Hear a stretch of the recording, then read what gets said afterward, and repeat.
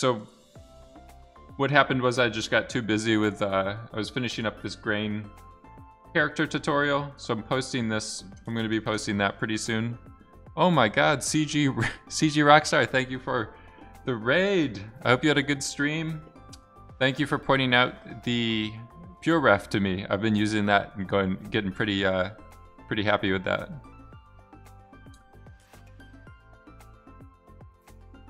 That's terrifying. So, yeah, with the I was working on the Einstein one. We did it last week, and then what happened was, yeah, I just got busy finishing up this tutorial. So I'll be posting. I put a link to just the private kind of first draft of this tutorial in the Discord. If anyone has time, it's like an hour and a half long or something like that. I just want to see if there's any bugs or kinks or stuff like that to work out. But I'll be posting it it's just a breakdown of how to render this using Redshift, going through the instancing process, just making some different grain instance shape, kind of like the Pixar workflow, and then doing a few different shaders for it and stuff like that. So yeah, we're gonna be doing kind of CoolZone, just exploration, Instagram type stuff or whatever. I was thinking today doing something that's like some kind of underground cave. The Hulai underground stuff had me a little jealous. I wanted to make some stuff kind of like this. So I don't know, just playing around with some kind of terrain type of noises, lighting, maybe some mineral or crystal type of formations or something like that. But yeah, that's what my rough plan is for today. You seen the car burnout thing? Yeah, I'm still working on it. That's gonna be, so the other thing I was doing, is this? The other thing, the voxel size. Yeah, so the GPU I'm using is a pretty high memory count, but you might need to turn it down just to get it working on your graphics card with OpenCL, or switch to CPU, but CPU is probably going to be too slow to even bother. If you wanted to, you might be able to like swap it out with the sparse solver and see what happens. If you're doing CPU-based sims, it's probably better to go with the sparse solver. But yeah, you could probably just turn the voxel size bigger and get it a little bit, looking a little bit better. Yeah, so this is my updated, I don't know how much I'm going to keep using this format. I might do a few different designs or something like that. But this is going to be the schedule for today. We're in the CoolZone, doing this abstract ideation look dev type stuff. August 9th.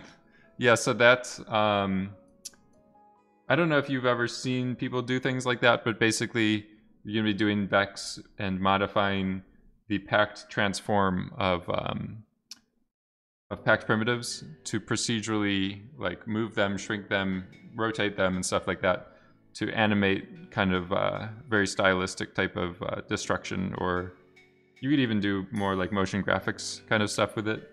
But it's going to be more of like a tool building, technical kind of stream and stuff like that. You need to sleep for tonight. Yeah, we got pretty far. So Saturday or tomorrow we'll be doing, hopefully finishing or getting this tire burnout stuff looking better. We ended it last time in a pretty good place, but there were still some other lighting comments. Alex and some other people were bringing in having it look some cooler light sources. I think the lower camera angle we ended up switching to is a little bit more successful. But yeah, just bringing in some cooler light sources, tweaking the headlights a little bit more. Right now the lights going through the bottom of the car, and there's some issues possibly adding some skid mark, some residual like tire tracks and stuff like that on the ground. I noticed Dr. Disrespect, he's back streaming. He stole my, I'm in the United States in Northern California. So I'm Pacific time zone, it would be same as Vancouver. Yeah. The puddle simulation? Yeah, maybe some mist or stuff like that. Is he live right now? Or is it,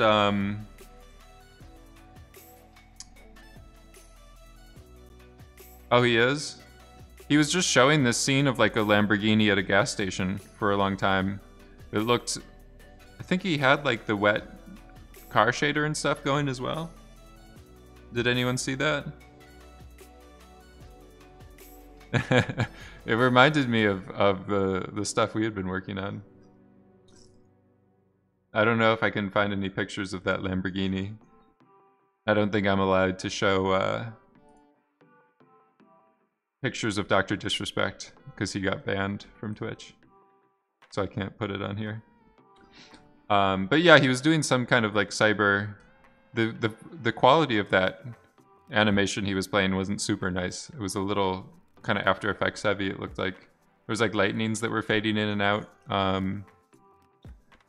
Just like an image that was like multiplied on top that was getting faded in and out that didn't look too professional, but I'm sure it's just like quick graphics made in a day or something like that.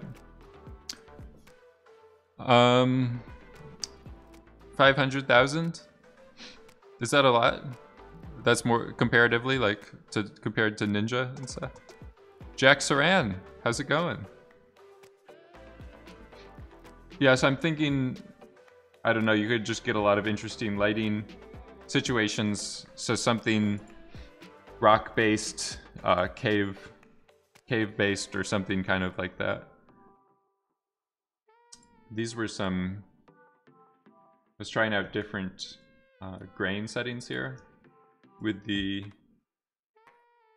changing the attraction weight by an attribute.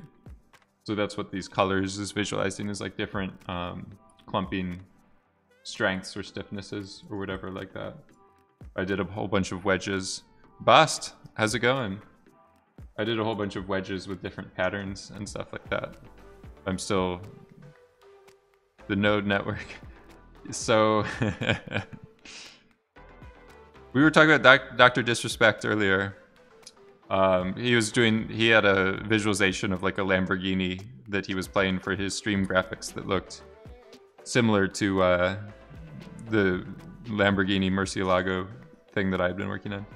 But yeah, this node network, basically what I did was, in here you send this to the farm, and then you can use this op parm.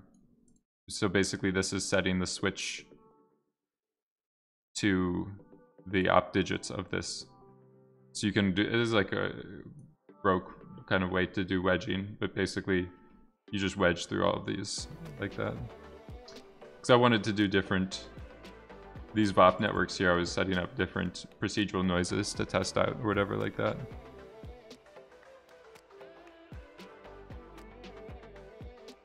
Yeah, I could show the concept or anything, any of his graphics. I think you just can't, I think the rules, the Twitch rules are you can't play his voice and you can't show the face. It's a very it's a very clandestine banning system that Twitch has invented. But yeah, we'll get started going through a new scene, entering the Friday, official Friday CoolZone.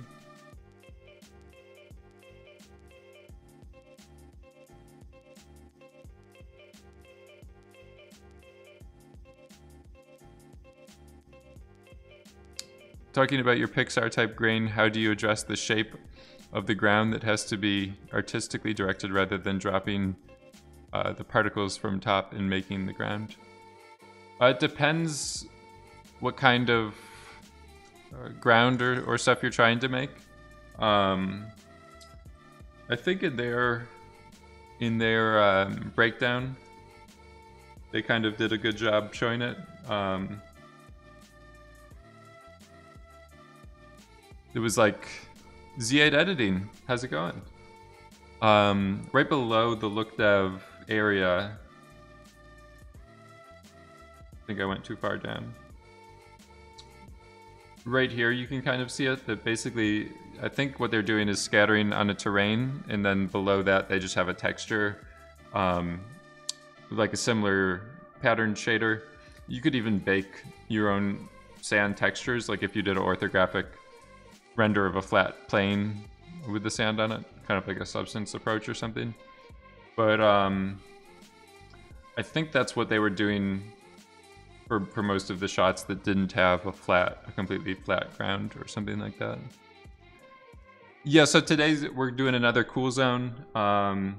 It's going to be something kind of with these cave type of noise, procedural noise generation type stuff. So we'll get started with this. Umair, how's it going?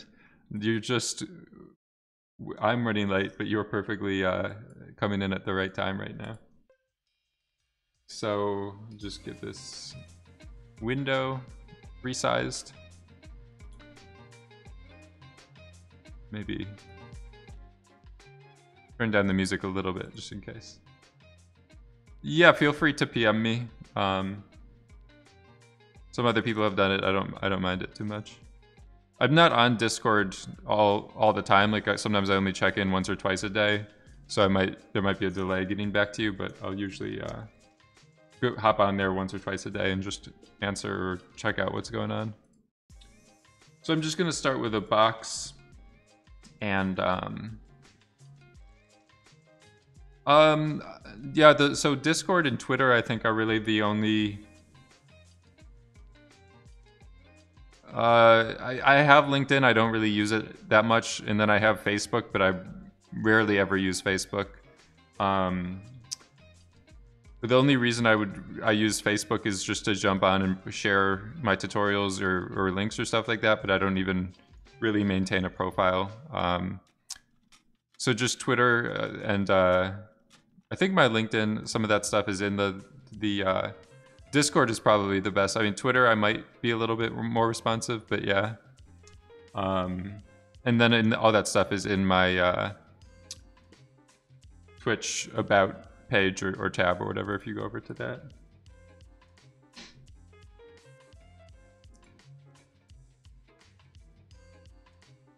Which scenes? I could go over that maybe later today if I'm doing something that's slower, like waiting for a render or some geometry or something like that to bake out. But yeah, I could go through that when I have some time. The Discord, hopefully you're enjoying it. I don't know if the burnout. You might just have to go into the Twitch VODs for that, Naranjos. I didn't upload one of the burnouts to YouTube because I spent like an hour of it trying to get the shader to work. I didn't realize I had, when you use the Pyro post-process node, this has the volume visualization and material assignment built in. So it basically overrides your Redshift shader and breaks your material assignment. Yeah, so I didn't upload it to YouTube because I figured it was a waste of people's time, maybe. But it's in the Twitch VODs for now, and it will go away in a few days or 45 days or something like that. But sending your agenda. This is political sounding. By the way, I am sending you my manifesto. I hope it is not too political. No, it's okay. Feel free to send me whatever you want. So yes, I'm just going to do volume from this box. If you just do one, you'll fill it with an empty gap. Yeah, so I feel like I mean, there wasn't that much progress I made with that part 4, so that's why it got omitted. Sometimes if the streams there were some of the older ones too that just didn't end up being that professional. So sometimes with those, I just won't. There was like an older RBD one that I ran into some problems and it just committed too many blunders. So sometimes with those, I just don't just let them fade away into the the ether. For those about to rock. So I'm just doing a volume. Sometimes I think that these volumes are a good way to start making terrains or rocks. The best part of the stream is I found these new tips and tricks generally. Yeah, I need to do, I want to start like clipping more of those out or compiling a section for them and stuff like that. I saw the one, this one guy, Paul Ambrosium. I think that's how you pronounce his last name. But he's started compiling a Google spreadsheet of little tips and stuff like that. I was like reading through it. One thing that he did mention was like, this was pretty cool. If you want to delineate your numbers, you can use underscores like you would with commas. So sometimes for readability, with really big numbers, it makes it easier to read like 1 million instead of, it's going to take some time to do this. But for readability, I guess sometimes it makes it simpler to comprehend these big numbers. Like with Houdini, it's just easy to see like this max points if you wrote this with the underscores. It's just easier to figure out the size of the number. So that was one thing that I found in his the mountaintop. How's it going? Thanks for coming in. Yeah, so that's one thing that I already saw from his little tips, but it was like just little one sentence things and stuff like that. And yeah, so there's just sharing the little quick workflow stuff. I want to start clipping more of those out, or I don't know, dedicating like a 10-minute portion of streams or something to that area.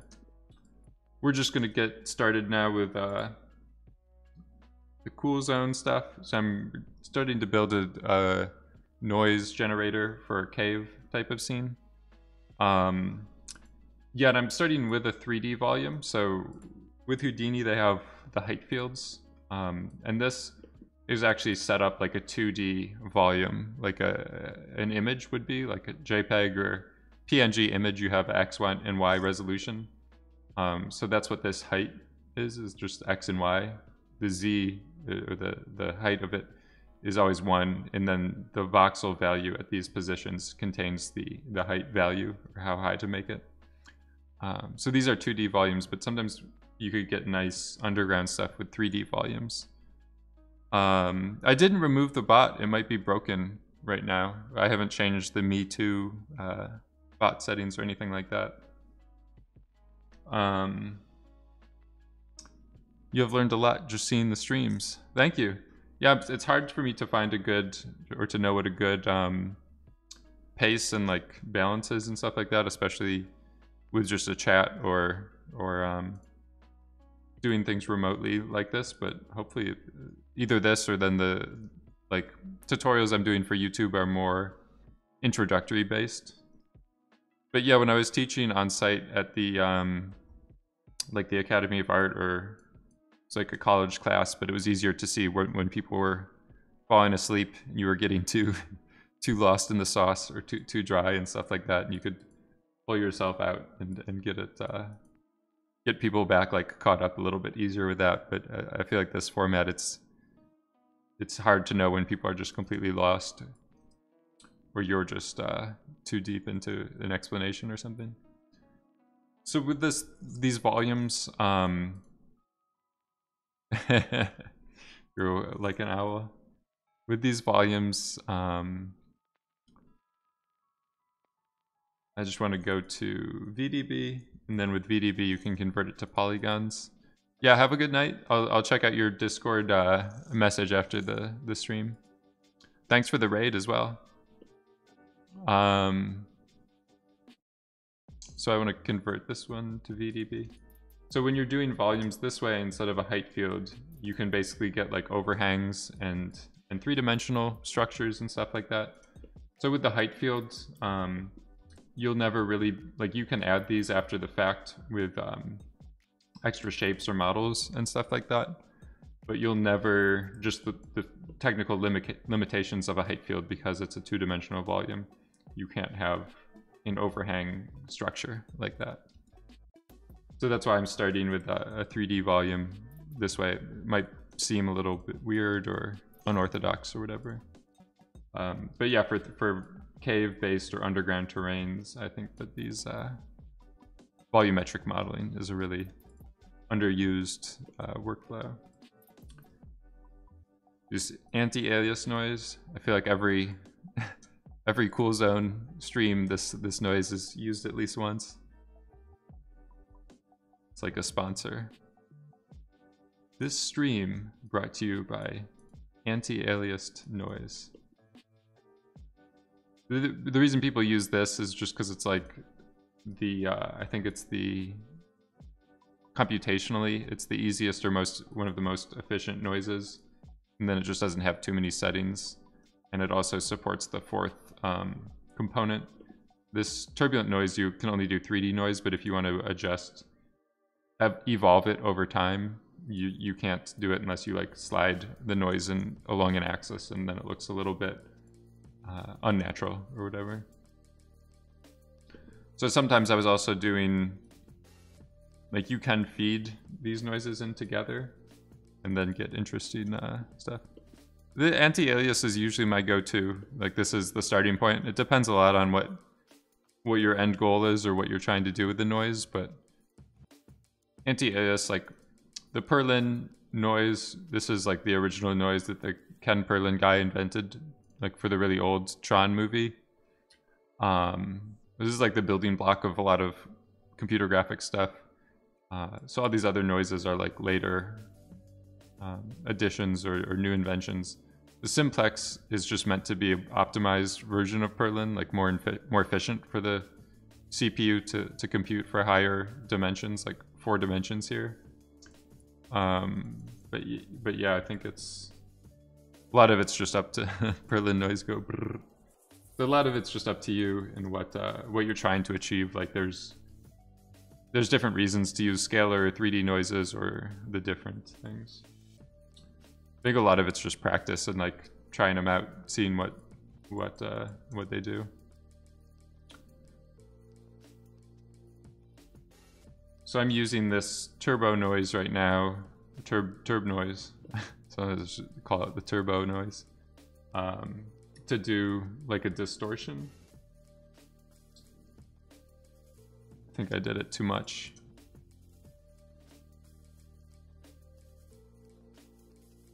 That was pretty cool though, when it was like bubbly. But yeah, I think my frequency when I was doing like the middle mouse ladder. Vector to vector 4 turbulence noise. I think it doesn't support it, right? I've tried that before, but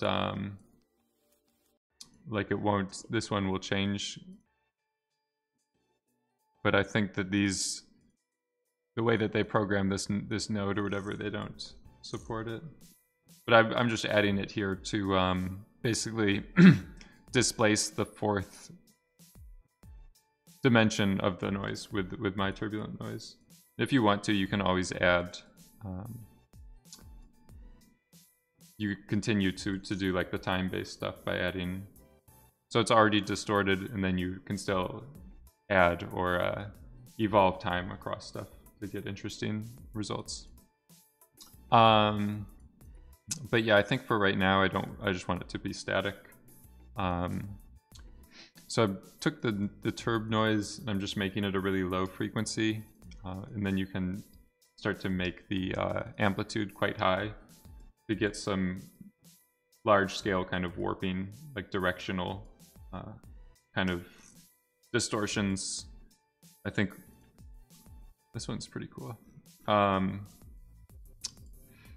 I don't know, a lot of underground concept art or forms seem to have this like spiky, like angular rock structures or stuff like that. So I think that helps, like, just with making a nice composition and stuff. And then this, at a certain point, you probably want to go up to a higher voxel count. It will make everything slower, but it's the only way to start getting like some really nice details. And then you have this ISO value.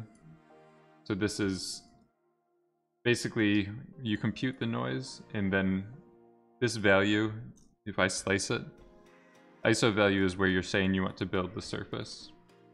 So if I'm saying like 0.001, basically it will draw a border in 3D space around this area.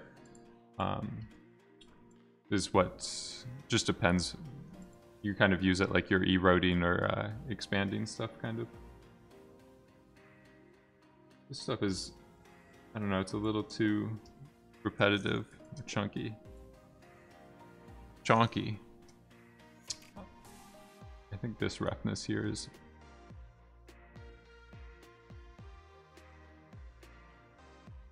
So I might go back to a lower voxel count just to work more interactively for now.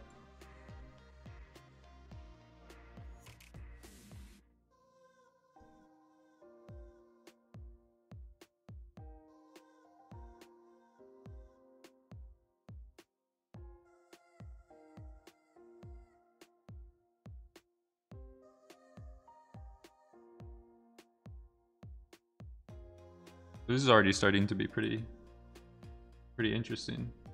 So this warp here is basically creating this lattice, or like this slats or whatever. So without it, you can see we're just getting a somewhat typical noise. It just looks very generic, but then once you start to add this warping, just makes things look, you could get some interesting forms.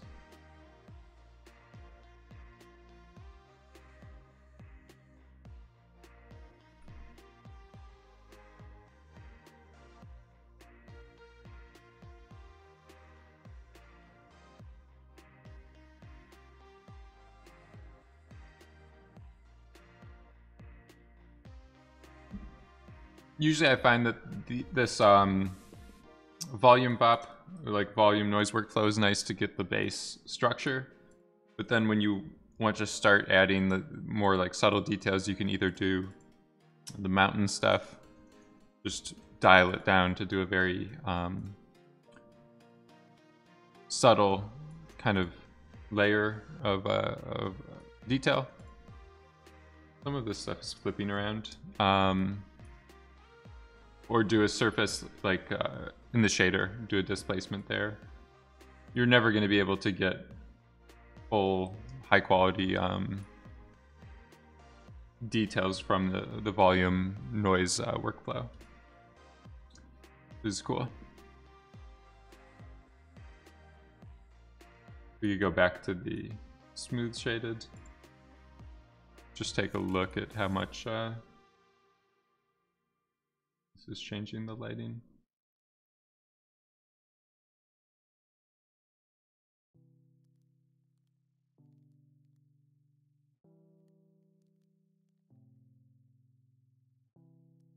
So I might still go back down. I think I'm still gonna mess around with some of these offset. Just use that like a seed, like a random number generator or whatever. Each of these you type in will just be a random result, pretty much. So I just keep track of the original one that it was set at before I started changing it. That was just 5. You could either set the, if I want to go back to it, just type it in. You could either make like a save file, or sometimes you just keep track of it in your head, just in case you can't find a better location of the noise. It's kind of like going on a little journey, going for a walk, see if you find a more interesting area. If not, just go back to your save point, back to restore your checkpoint. This stuff is pretty cool. maybe by less warping.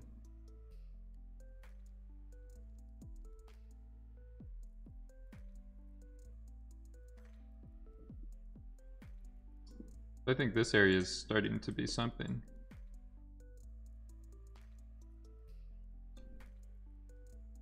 And then you can always treat this, like once you start to find a composition, you can treat this bounding box here like a window and move it around so that you're optimizing all of your voxels, and you're just using your volume more efficiently. Like if I was to place a camera here, we could crop out a lot of that extra stuff and then run our stuff at a higher resolution. So I might start to do that. I think my plan is with this hole right here, kind of use that like a light source or something like that. Yeah, this spot I think is starting to feel like an underground. We found we found an interesting location. That's all that it is, kind of. You're offsetting the noise. It's just like taking a walk if you're a photographer, trying to find an interesting part of a landscape to start like photographing, or interesting lighting conditions or stuff. You've gone spelunking. Yeah, I've gone on a mission proceeds. Underground exploration. So if you only want to displace within an area like a cube or something like that, you can't really control it too much with this, exploring procedural features. Just the nature that this noise is, like, I guess you could maybe have some control if you wanted to do control the roughness, but right now, because we're starting from scratch, we can't really control too much of, like, I don't know. You could kind of erase or poke out holes at a certain point. Like if I just make this sphere into a VDB. The VDB toolset is really nice for modeling procedurally. Is you can combine, it's kind of like 3D coat or whatever. There's one, I think ZBrush has some voxel-based sculpting as well, but this is kind of what we're doing, is like voxel-based sculpting of noises. So if I just do combine,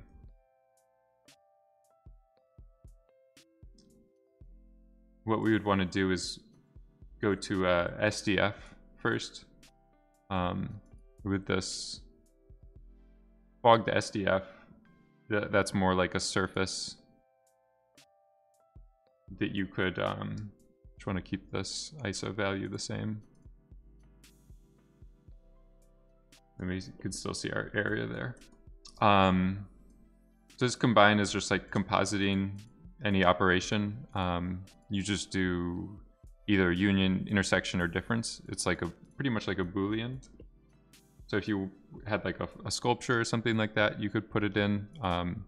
If you do difference, it's like cutting it out. I could punch out, like if this is some structure that someone built to worship the orb god in the middle of this. And then intersection would be like a mask to say only inside of this area. So those are the big options, is like combine, this is like a window, or this is like A minus B, pretty much. What are some other industries Houdini users might find themselves in aside from the common ones like film, advertising, and games? It's getting used more and more. There were always a lot of architecture type of people looking into it. I don't know how much professionally it gets used for that, but I know at SIGGRAPH, one college somewhere on the East Coast was always doing interesting like workshops or demos for doing procedural architecture with Houdini. I think it's getting used more and more in tech for other industries. A lot of the learning-based stuff, like self-driving vehicles or automation type of fields, are starting to use it. If you look around on maybe LinkedIn or like start to do more advanced searches, you can see some of this stuff. But because it's handles like big data sets so easily, it gets used for a lot of tech kind of cases like that where you're trying to do those types of things. Yeah, so this is if you want to sculpt things. And then just because I set the ISO value earlier, now you just set it to 0 if you're dealing with converting it to an SDF first. So yeah, I'm thinking I'm just going to put the camera inside of here.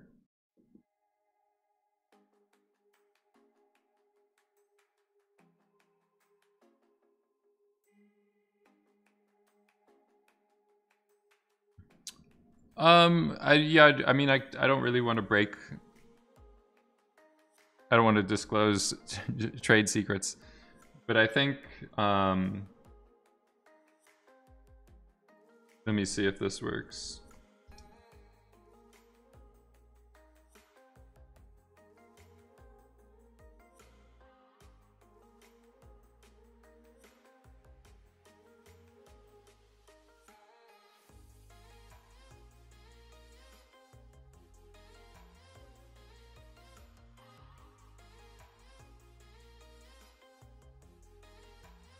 So you could read about this here. This is all like, they're talking about some 3D applications and stuff.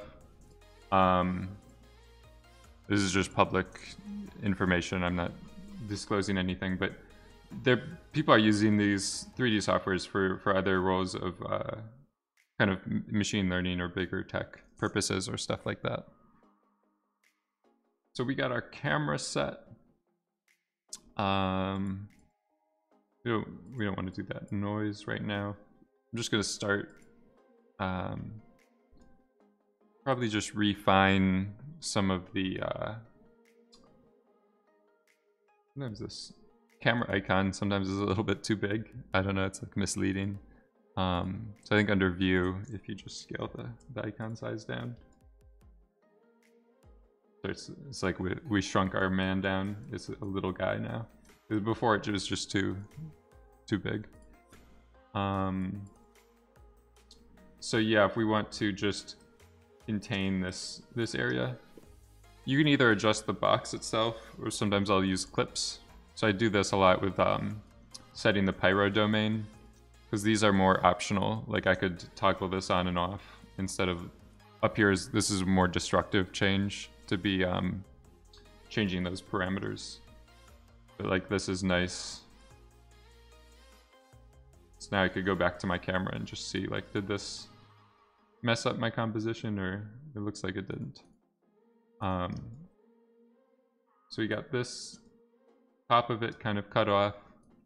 Now I just want to probably do the sides. So instead of the Y direction, I think we could just do X. I think we have to do Z. Let's see if this, I think we're still good. And then because this is uniform sampling divisions, it just lets you use more detail in this area. So if you look in wireframe, you should be able to see the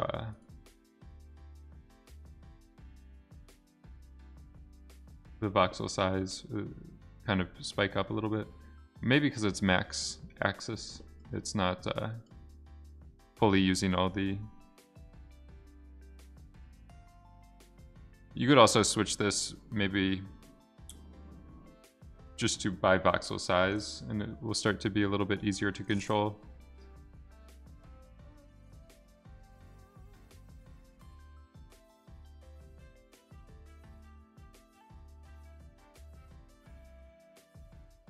I'm thinking we can get a little bit more efficient over here.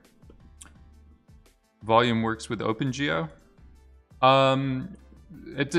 Yeah, so this isn't necessarily like if I was doing a VDB, I couldn't do it this way, but this dotted line just means to reference information about the geometry. It's not using it. So under internally, like this volume node is saying, give me the bounding box or the bounds of this geometry, and then make a volume out of it. So that's why you can do open geometry with this. This is a special volume. You could see at the bottom here, when I hover over it, it says bounding source.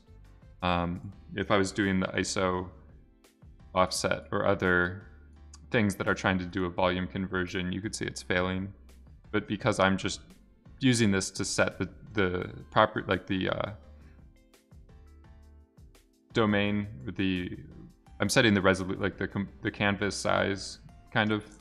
You don't need to worry about it being open or closed or whatever.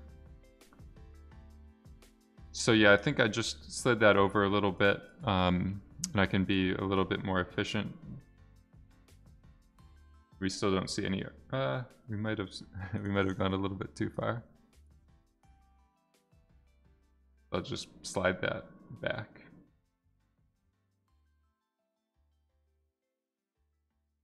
I think we're good.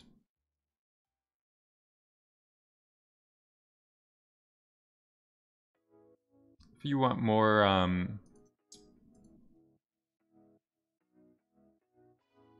might want some more stuff happening below us. So I'm just going to use a transform node here and just move. Yeah, so with this volume, we're basically just saying like only generate terrain or cave stuff within this area. So because it's being used in that sense and not saying like convert this geometry into a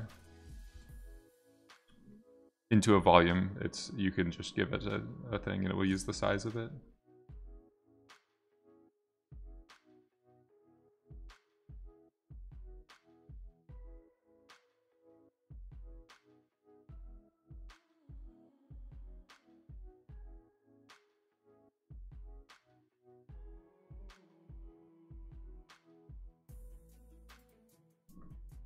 So I'm just taking a little bit more time than I should to set this up, but kind of makes sense to do it because once you have it the way you want it, then you can really start to push stuff and get some of the little intricate features and stuff like that.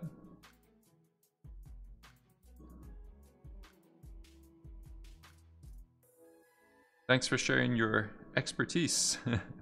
Yes, I'm happy to share the knowledge and stuff like that. You working these days with studios, or are there less offerings due to the virus? It seems, I don't know, I've seen some more emails or stuff floating around. I think that more studios are starting to open up, and places that were historically only working on site are starting to go more remote because of the virus. So I think it's kind of changing things in that regard. Nature is healing. Maybe. We'll see. It could be a positive net effect for all of us, or it could just be another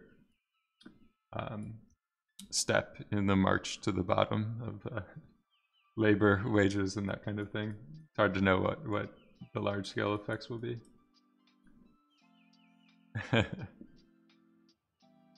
So I'm just going to go maybe back lower with the sampling, and then I'm just going to adjust some of these noise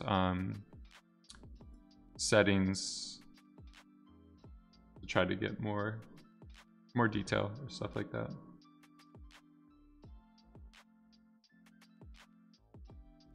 So this roughness, if you push it too much, you'll start to get detached shapes. I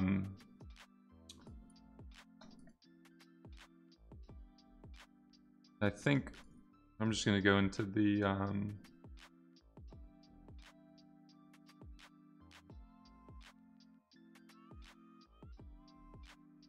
so I think I might just want to add noise to the position, because that will keep us from getting stuff isolated by itself.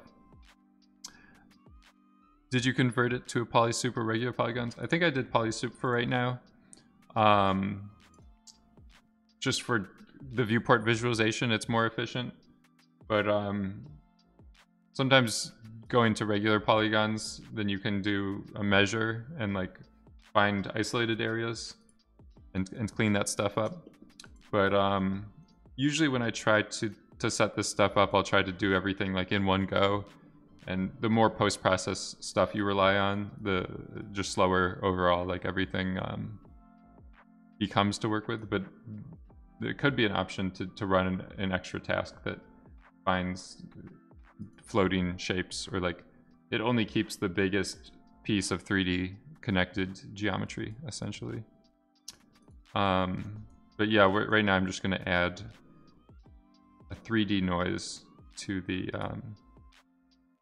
input point position. It's just going to be another kind of distortion. See what happens. You might want to go... I'm thinking we just want to go back to a lower thing to work more interactively again. So you could see this is basically warping everything at like a low frequency. But if we go up,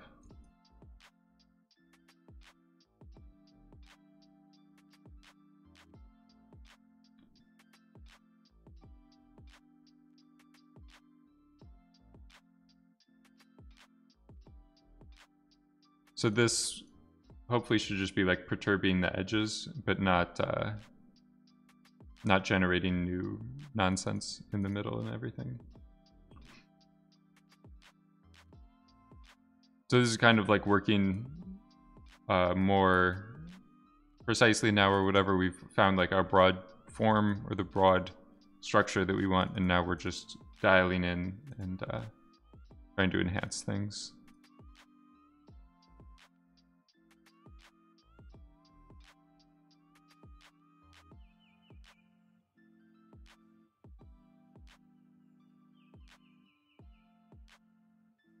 Sometimes with these noises, it's nice to just change one of the frequencies to be lower than the others. Especially with caves, like just switching the Y to be a low frequency, then you can start to get stalactites or horizontal, like vertical structures. And if you go the other way, then you'll get horizontal layers or something like that. So especially if I make these 3D things quite flat. I don't know what type of rock this is, but it's like the sheets that like stick out. I don't know. It's more of like a canyon or something, like a desert canyon or something like that feel. And then going the other way with the stretching out things vertically. I feel like that's more of a underground cave type of vibe, right? Do you have any geologists in the chat?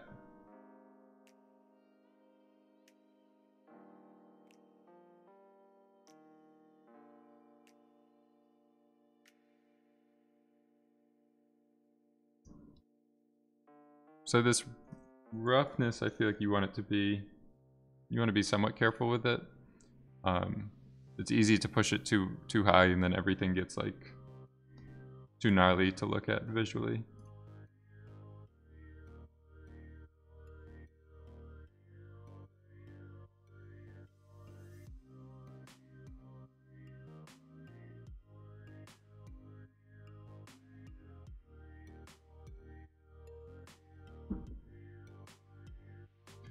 I think it might already be a little too much. Basically, like you crank it too high and you see too many repetitive structures that are all like the same shape and stuff like that.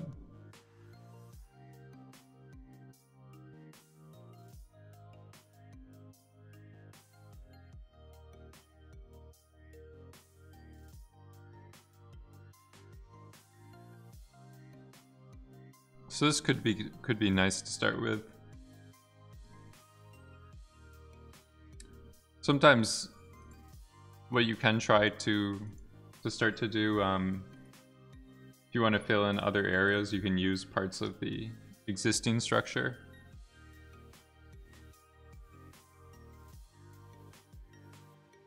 So I'm just gonna flip this.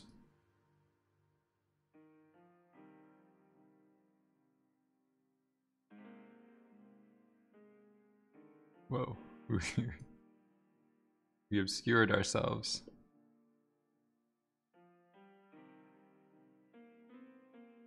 So I'm planning, I think, to put some water or something in here filling this out, but just to have more detail or something like that happening, this could be an option to do.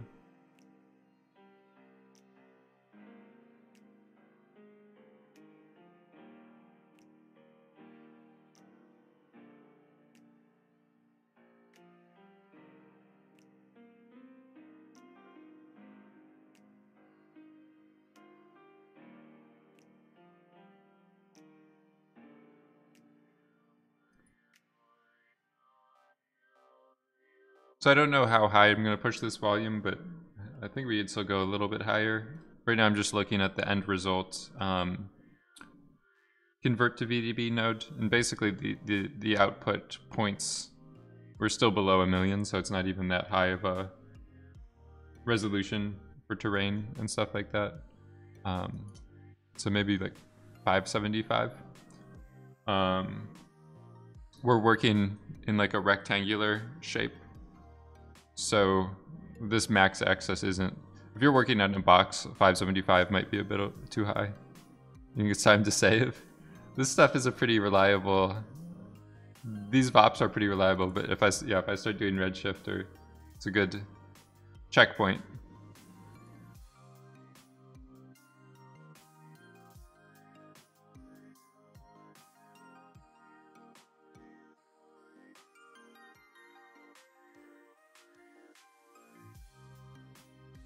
So just do this 2028 7.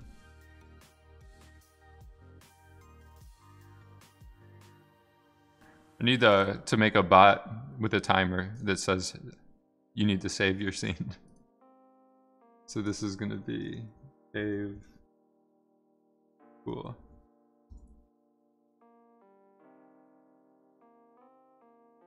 So yeah, just adding the higher resolutions. Now we're above 1 million. It's starting to look just a little bit more realistic. Sometimes you can do this adaptivity stuff, but you can see it's kind of stripping some of the detail. So what it's doing, if you look at the mesh, is just trying to represent flatter areas with less polygons. But I've also found sometimes it can make like artifacts for rendering, but it is nice, especially with these like edges of the container, to transition to a lower resolution for those. So I might keep it like this for right now. Maybe start put in some lights and see what happens. We'll do the RS light. So when you first put it down, I love it. It always looks like a graphic novel, like a Frank Miller movie or something like that. For whatever reason, these redshift lights are always in the viewport, super overexposed. It's kind of weird. But yeah, I'm just gonna go into the light, and I'm gonna move it. Where did that? Trying to find the place that I was like looking through. Yeah, I think it was this area right here. So just trying to shine like a beam of light through that area.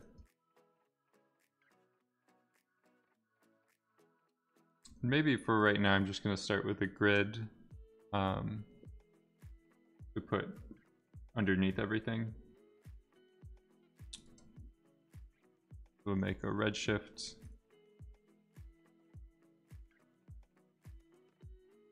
Take a look.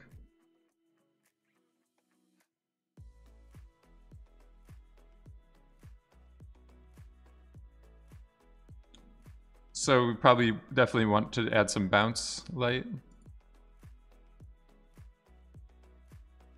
GI. Look at that. Makes it professional with just the one button that's like, make it photoreal. I think, I think this area light, I don't know, I might just start with a spotlight for right now, just to get harder shadows kind of. Go back into the light.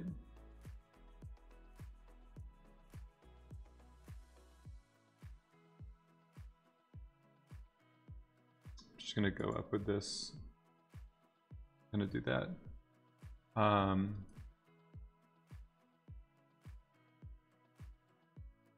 This could be more interesting. We're gonna see the second step you do to make it final. Just go and turn on the environment fog and turn on your contribution. Trying to get like a god ray or something like that. But yeah, I feel like if you just do GI bounces and god rays, you're pretty much good to go.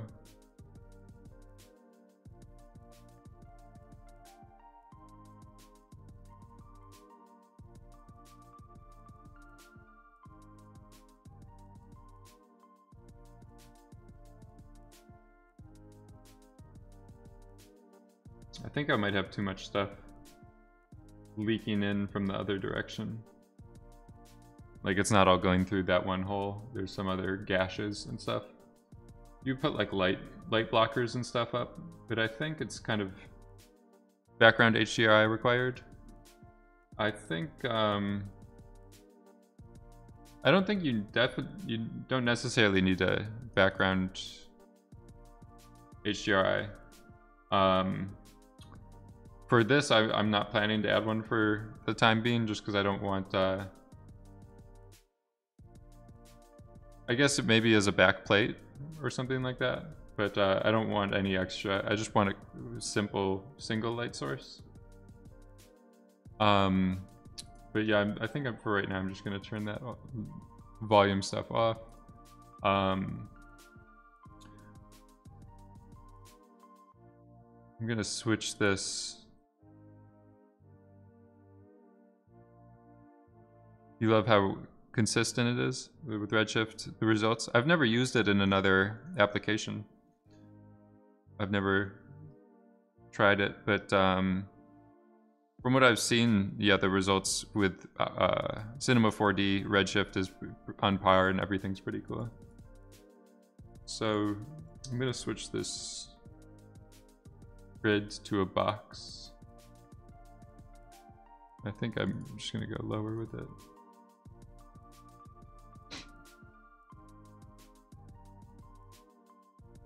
So with this box, you can kind of use it like the volume, like I was doing it with the volume node. So if I just copy another grid, and then with this box, it's just gonna make a box that will encapsulate the bounding box of this node. So again, that's the dotted wire that's saying, it's not necessarily using the geometry, but it's referencing an aspect or a property of the output of this node. So in this case, it's the bounding box information. So I'm making thickness to that grid, and the reason I want to do that is because I want to add like a shader to it that has absorption or attenuation or stuff like that. Let's start. This one's just going to be the cave one, and then this, I'm going to call it water.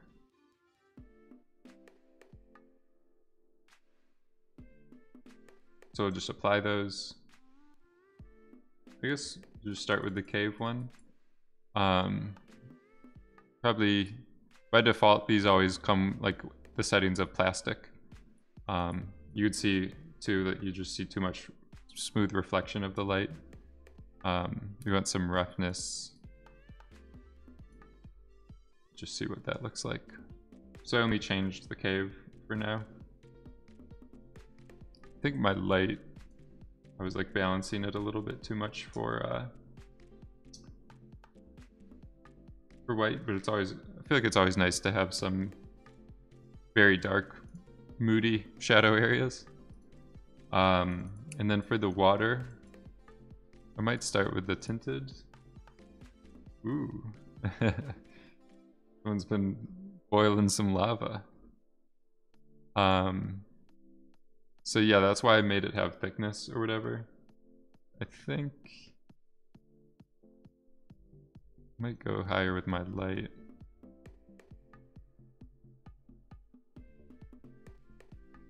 And then do some kind of roughness.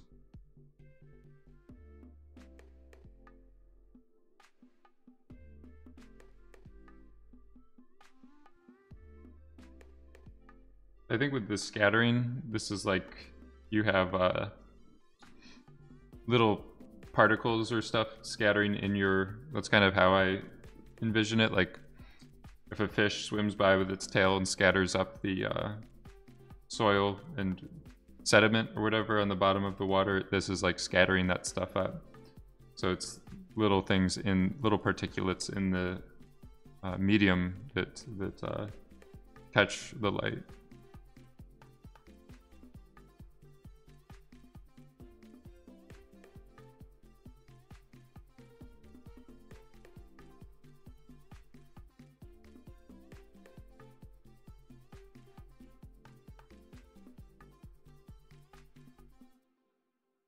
It's like a fantasy. Julian, how's it going? Saw the cave. I do look like a caveman myself. No haircut for months, no shave. I think this is an interesting, I don't know, I was planning to just do one color, but you can switch these two around and get like a differentiation in color. This is kind of interesting too. This might be like sulfur or something like that is affecting the area.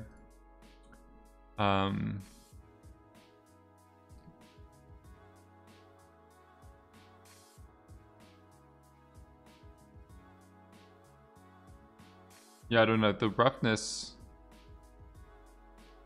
I think sometimes the roughness is nice just to have like, because it's applying to the refraction roughness as well, so like immediately when things go below the water they start to become quite blurry.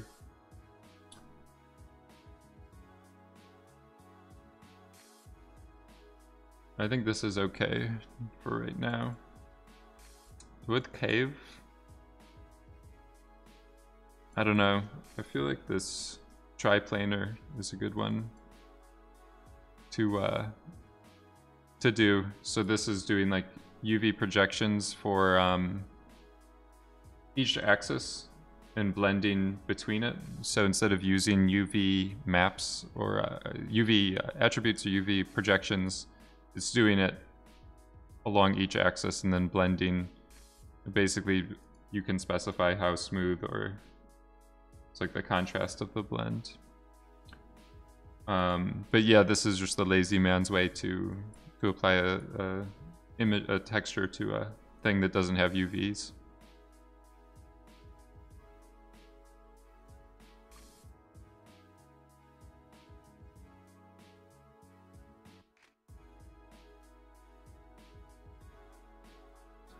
So let's go into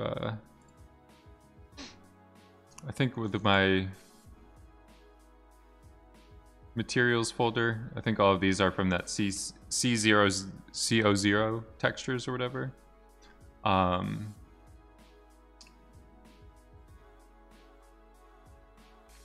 yeah, I'm just looking for something that's kind of, we could go online and try to find one if these don't work. But even like an asphalt, like something that just has a little bit of interesting stuff happening to it. I don't know what's happening. This quartz is a bit smooth.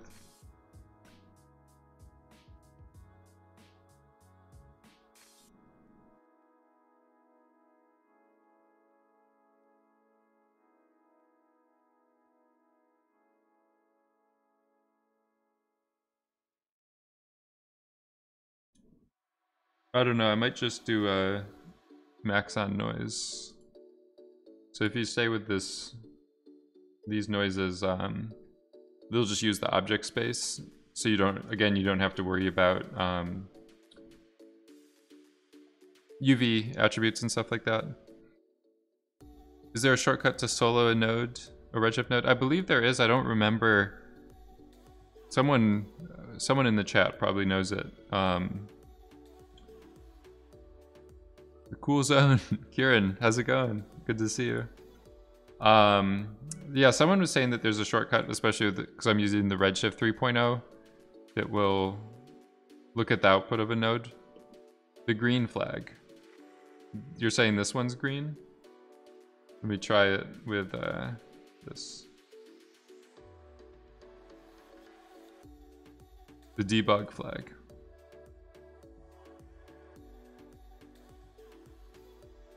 Maybe I need to turn on the stop level updates.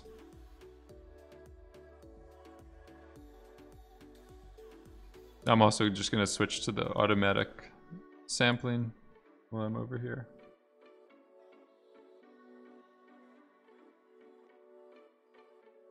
I don't know. I'm having trouble seeing it. I guess it was. I don't know.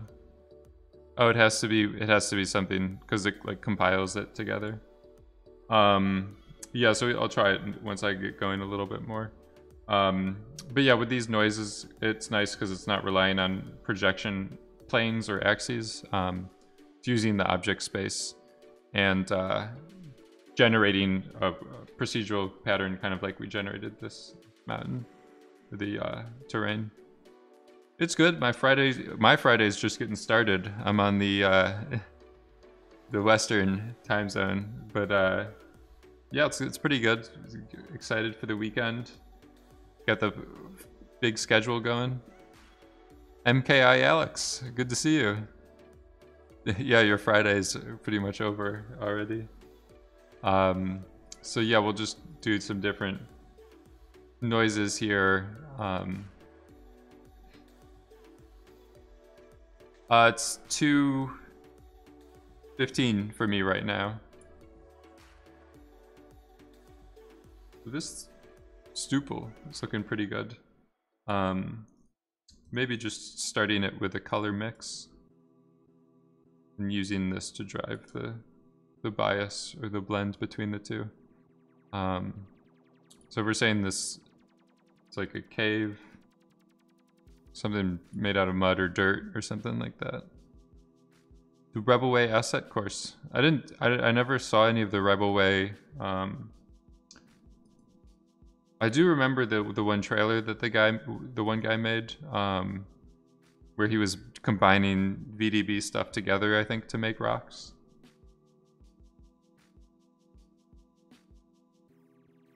So I'm just viewing the raw color now, but if we want to see it more in the context of a cave, I was planning just to drive this with the diffuse color, and then because we have I kind of baked the color intensity into those, we probably just want to go all the way back up to the full diffuse weight.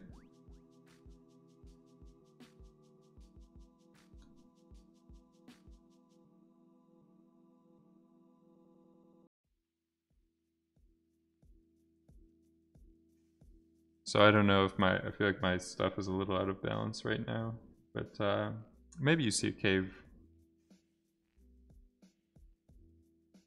kind of like this.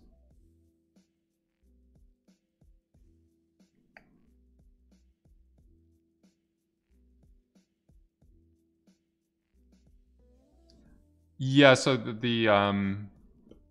I have a box right now for this water stuff.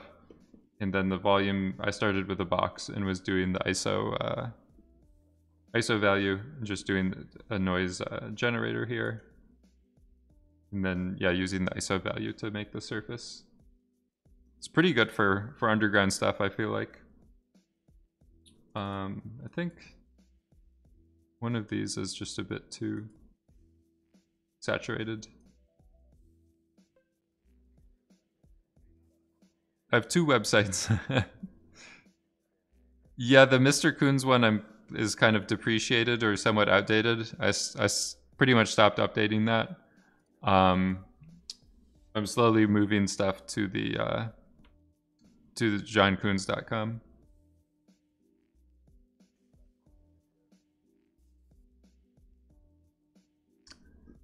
The rocks under the surface don't appear darker. Yeah, I think those are like reflections right now or something, but also the yeah, I think that the scatter scale, like this, increases the light for whatever reason. It's not really physically based, I guess, in that sense. Like it doesn't conserve energy properly. I don't know if if you really want it to conserve energy. I think you have to combine these. You have to combine these values, maybe. It's like a weird way of working, kind of, that Redshift has. It might be like extinction. If you're working with like extinction, it will be more physically based. But I feel like the Redshift glass,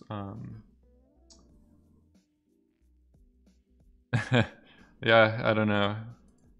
I feel like I don't know enough for Redshifts to sponsor.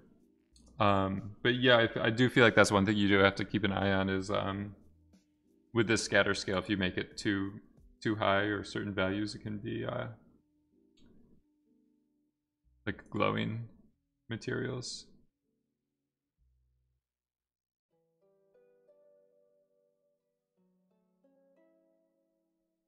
I don't know if anyone has a good kind of workaround for that. I've usually just done it by eye or whatever and tried to line it, make it look more realistic, kind of at different points. But yeah, I think we might want more. I think we might want something kind of happening in this area. We'd try going back to the. So what I was doing here was just duplicating everything and flipping it around.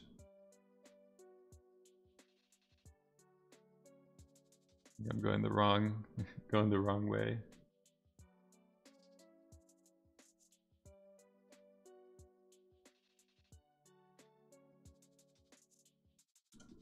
So what I might do,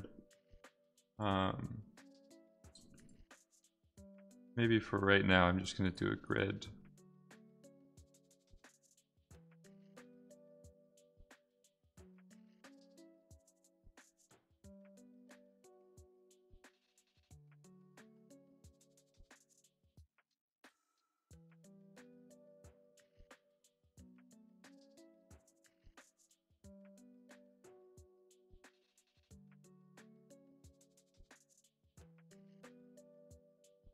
Let's just see what this looks like combined.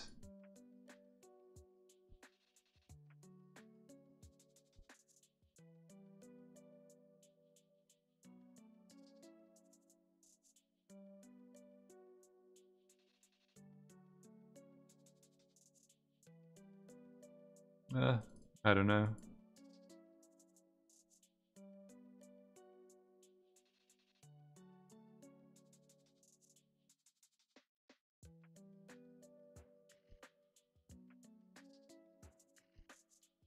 I think we want to kind of fill in that area a little bit more.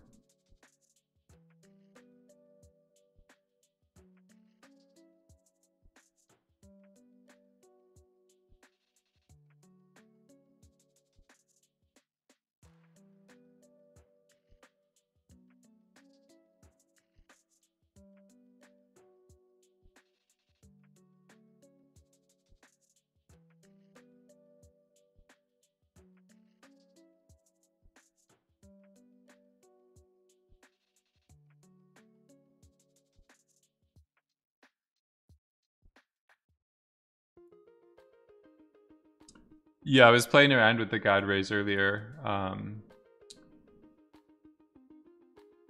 Yeah, there was some. I was looking just at a quick search of the underground stuff. Um, I had some rough. I wasn't following a specific composition or something like that, but just the jinx. Just looking through some of this stuff, some spelunking missions or anything with this kind of these kind of vibes, kind of.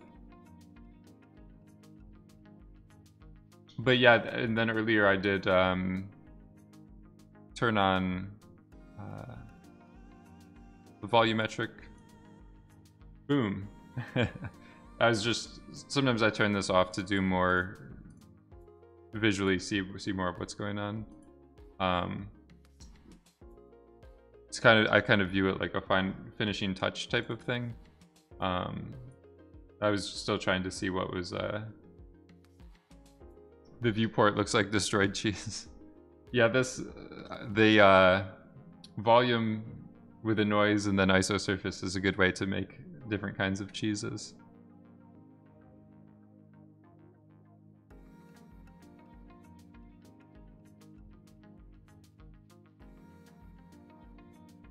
I don't know why this, I feel like this attenuation or something isn't really working. Cheese, make the cheese stop.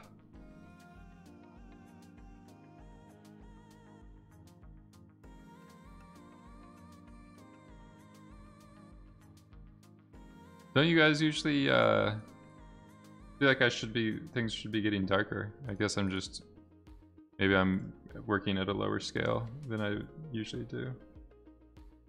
But yeah, I feel like you want the attenuation stuff a bit higher so that this stuff isn't like infinitely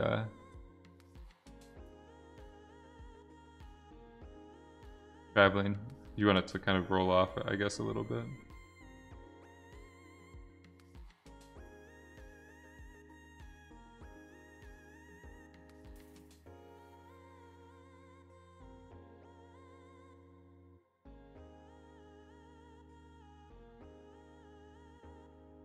Whoa.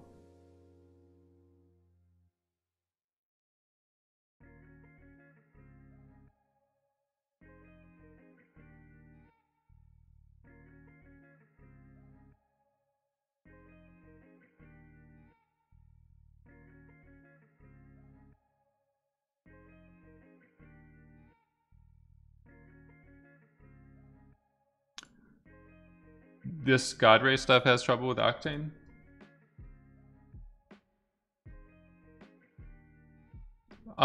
You can kind of do some stuff with Mantra, but it's just slow, like everything else with Mantra. But you can definitely do it. I think this kind of lighting might be the best. I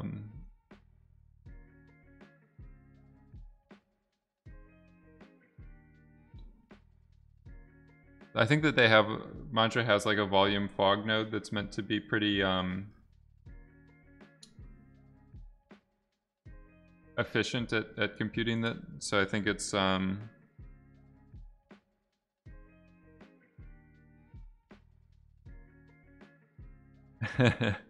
yeah, you can do a 1x1 giant volume. And then I think if you just do, they have a uniform volume node, or it might be a property.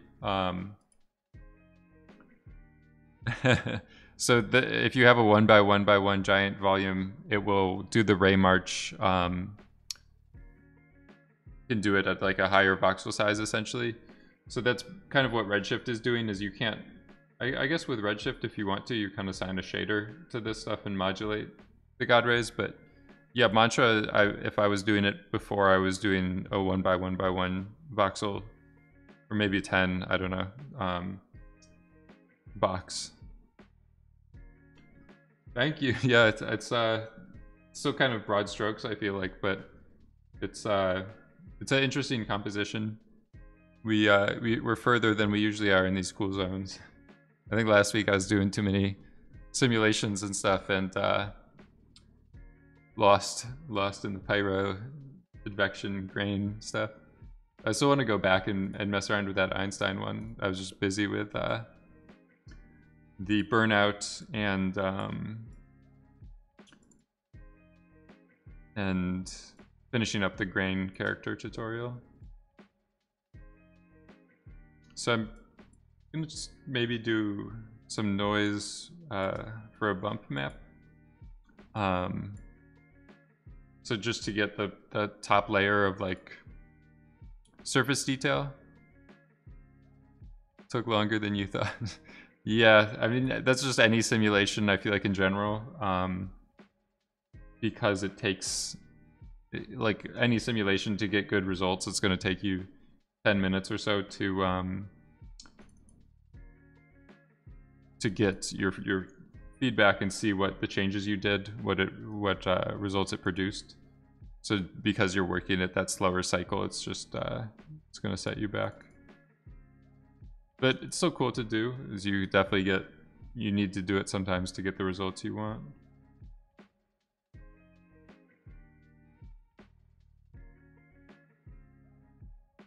So with this, I'm just trying to make something that's going to give us some surface detail. We might want to stretch this again, like we were doing with the volume noise, to get the vertical stretching. Crunching. Yeah, thanks for stopping by, checking in. I don't know if this... Booyah. This booyah could be cool. Let me, looks kind of a bit more rocky. The booyah noise algorithm.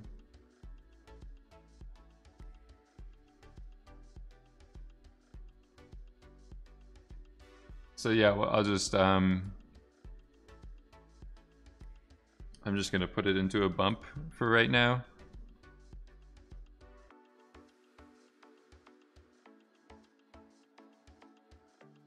I think that we're switching over to displacement might be too slow for right now. You could do it at the very end, but like it just puts a halt on everything and makes your scene generation time like hits the brakes.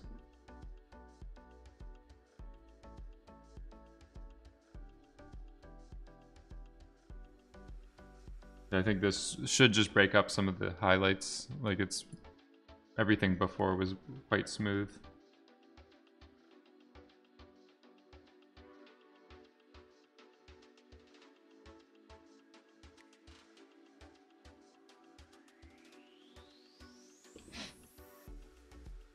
Let's give this a try. It doesn't work. It needs to be something plugged into Surface, I'm guessing. Let me see if it works with this one. Ah.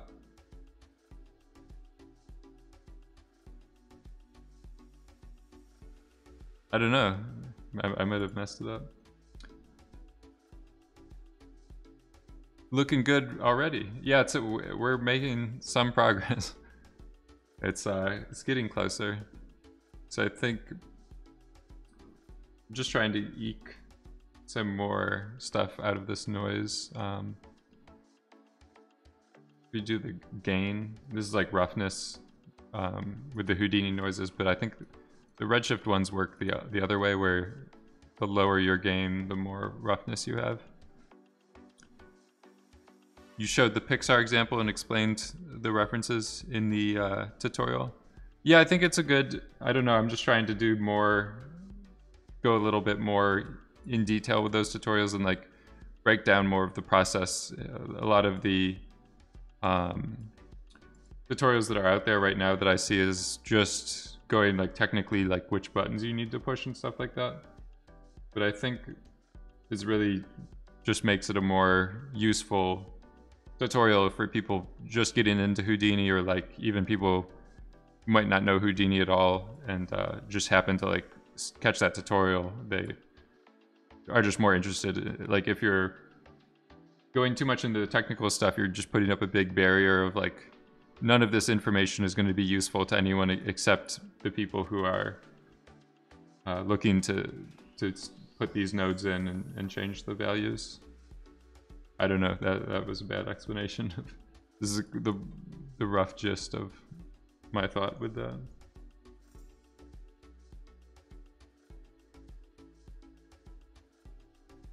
But yeah, I think that this stuff is starting to break the spec surface a little bit better.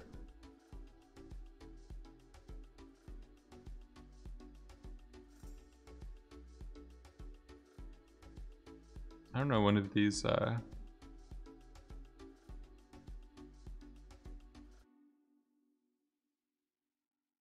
maybe making this one of these noises a little bit brighter.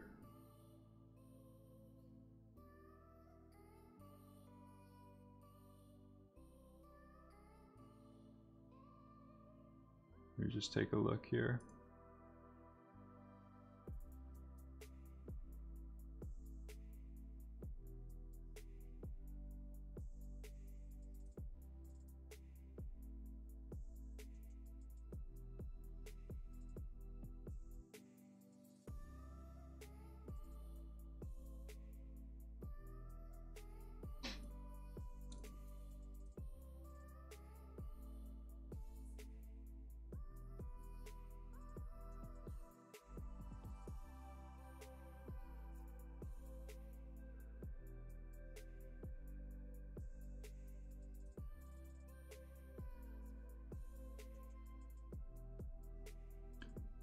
"95% of any kind of tutorial online are easy to understand and follow for people that already understand the topic, unfortunately."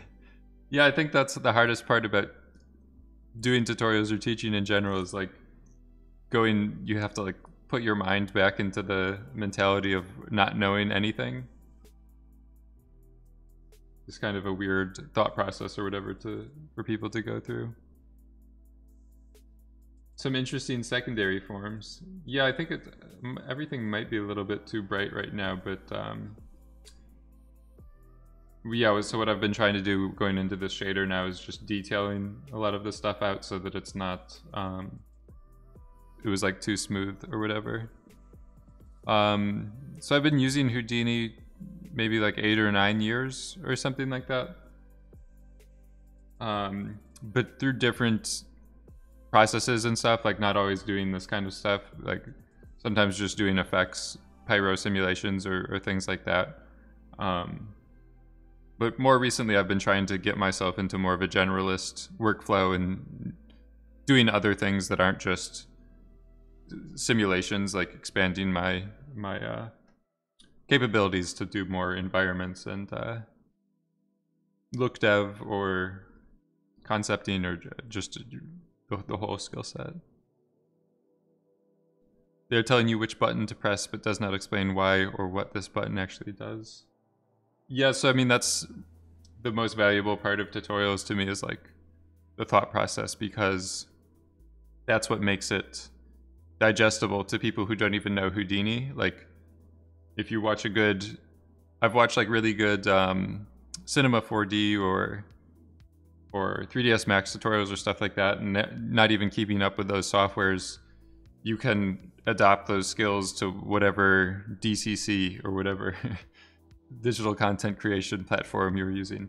Or even if you're just expanding the audience, like you could, this illustrator or like a painter could watch this tutorial and they probably know more about this stuff than I do, but you see what I'm saying. Like, it just makes it more appealing to a broader base of people, I guess. So I think this, I was trying contrast earlier, but I might just try power with this noise. Basically, I could maybe just switch these two values around, but I basically just want more of this stuff to be the darker color. So I think we want to go higher with our exponent. I don't know if that's too much.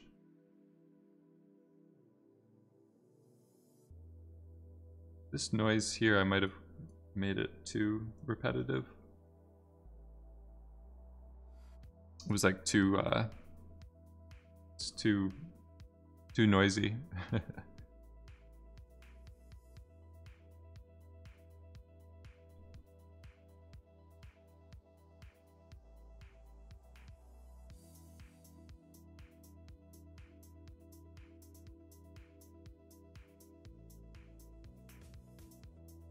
Yeah, I don't know. I think that this power was a step in the wrong direction somewhat.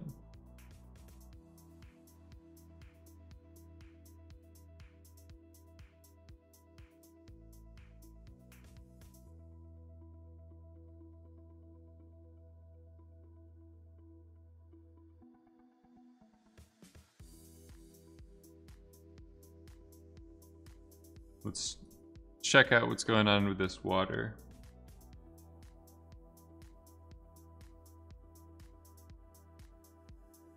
I don't know, we might want it.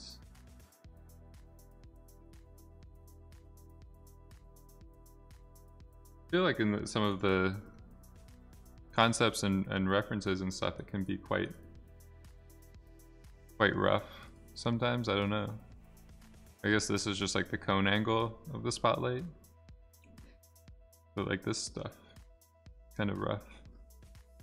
It's like a 2-layer specularity or something with that one. Stuff is pretty cool. The cavern.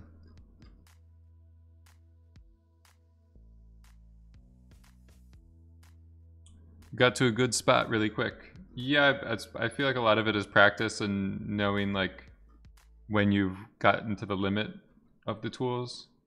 Like in the past, I would spend too much time with the volume trying to get more of the detail in that area. But once you know like this is as far as I can push the volume-based displacement, now I can move to the shader and do more of the stuff there. That's when it becomes easier or whatever to work quickly. You have a cold environment in contrast to the warm God rays. Yeah, I think that could be better. Yeah, everything is a bit warm. The water was... I don't know why it's not as blue.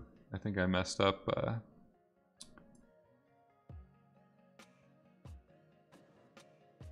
Something's going on. Something's playing with my water.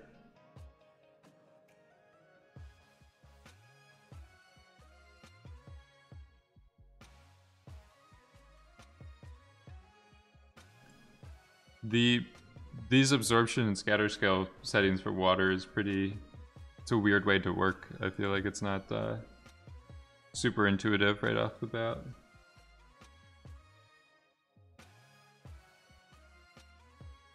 Build a melting iceberg. This seems like a good approach. Yeah, I think especially for making the form, like you can get the... You just stretch out the noise vertically and you get the really nice structures like icebergs. I don't know what the reference is, but it generally seems like they have, like where they cracks off or whatever, they leave this jaggy stuff behind or whatever. But yeah, I don't know what's going on with my... Might just be the saturation.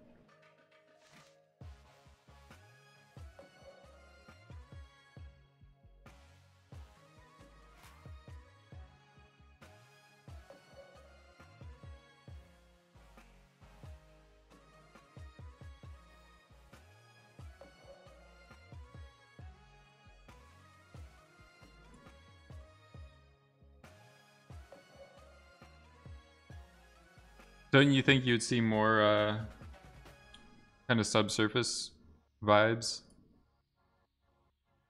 here? I don't know if I messed it up.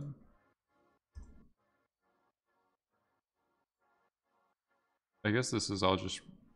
Maybe I need to go out of glass and adjust my IOR closer to water.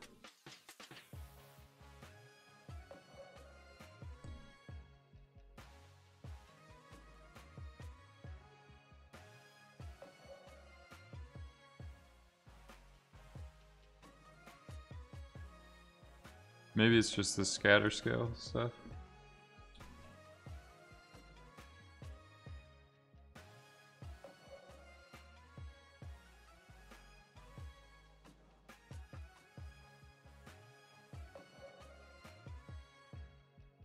I don't know. Could be the God rays and everything else is acting up a bit. Let's go into Alex's idea, making the cave environment cooler.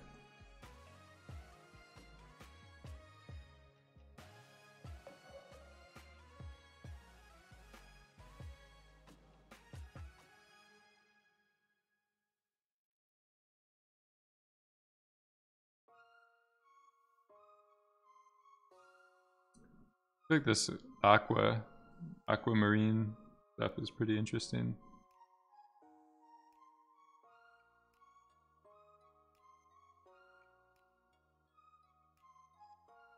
I might leave it not super saturated. I don't know. I feel like that gets you too much of a cartoon feeling too quickly. I might just leave it kind of like this for now.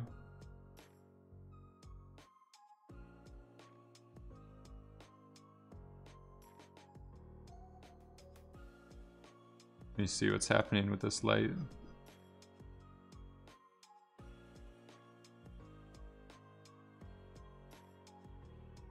Yeah, I guess it's just that maybe like the primary rays are the only things that get attenuated or absorbed with the depth. They're just not seeing it too much here.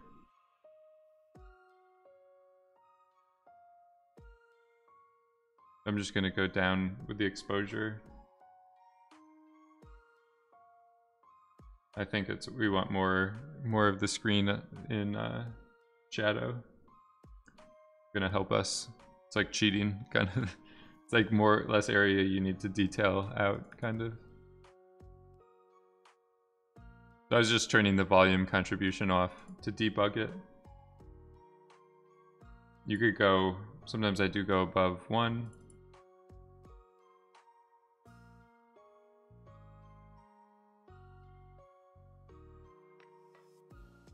I might keep it back at closer to 1.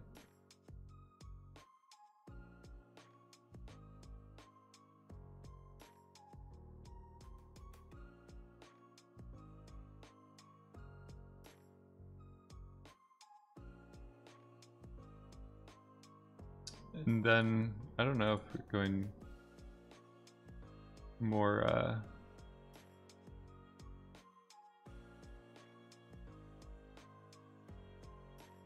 think we were better closer to the yellow area.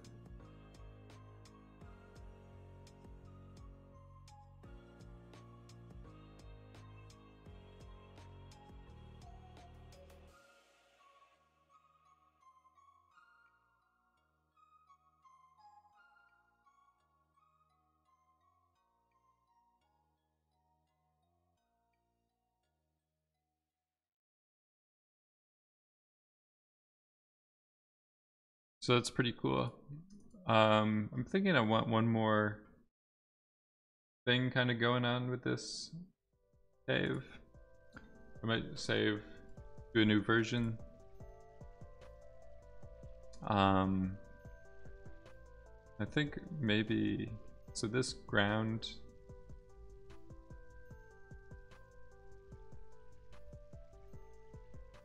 I think we could add more samples or whatever, more resolution to the stuff.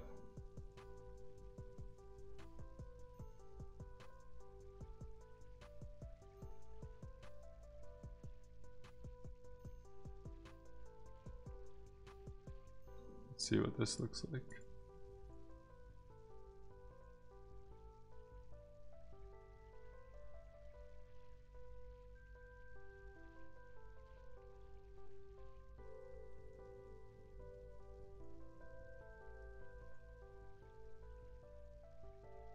Yeah, I don't know. It was I think it was better, more flat overall. What I might do is just make the size of it bigger. I think it's like the edge. We were seeing the edge somewhere. And then I might just do another mountain node to add like a layer.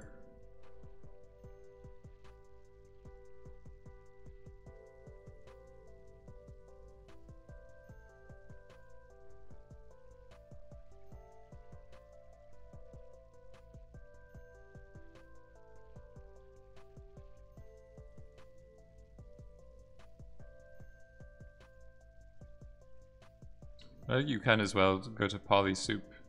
Might be a little bit faster to render or whatever when you start doing like really high resolution geometries.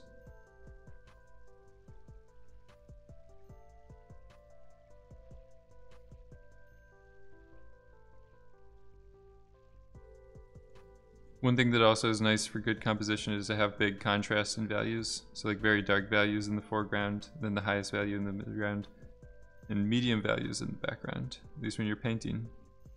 No, it's super helpful. This is the Bob Ross God tier advice. Yeah, I think I always need to work more on my composition type stuff.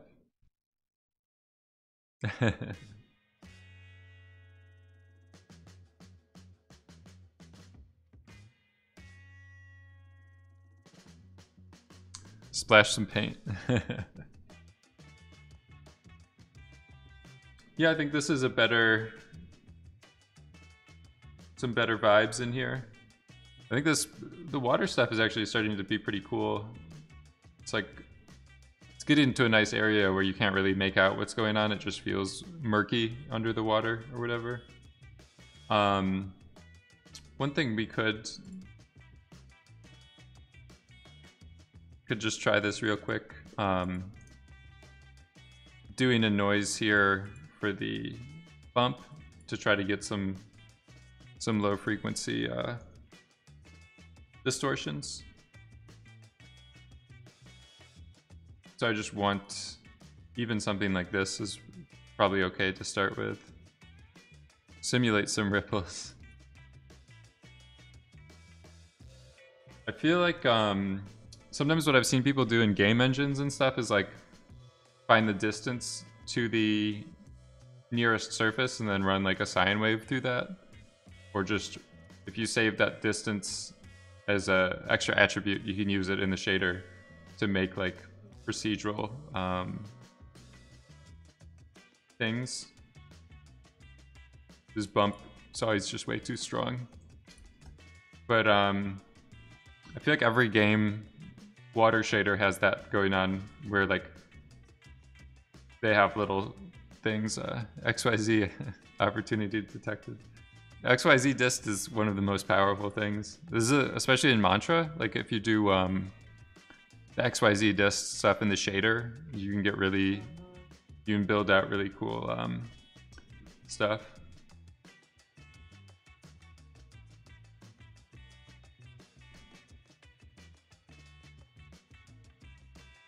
So I think it's starting to work with my bump. I might want to go -1 and 1. Just so I'm going in both directions. We could try it at different scales.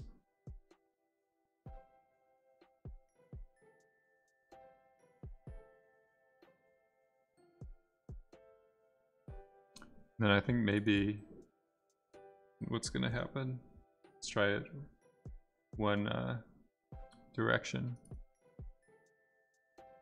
I think it's compositionally it's better going the other way.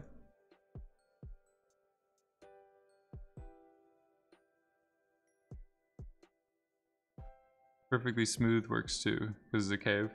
Yeah, I wasn't thinking I think even right now I'm visualizing it heavy just to dial some stuff in. But unless it's like an ocean cove. Yeah, those things are pretty cool.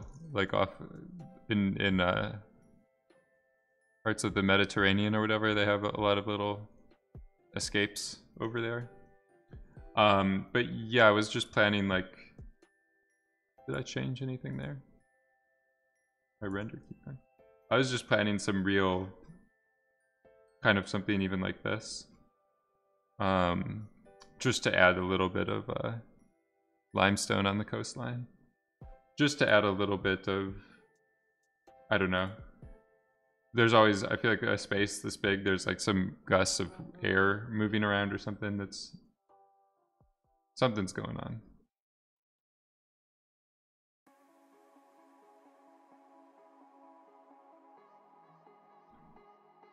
But yeah, I don't know. This is definitely more of like the pirates hideaway on the ocean or something. But I think having it, you don't want it to be the first thing your eye looks at, I guess. You want it to just be there as like a little bit of extra stuff.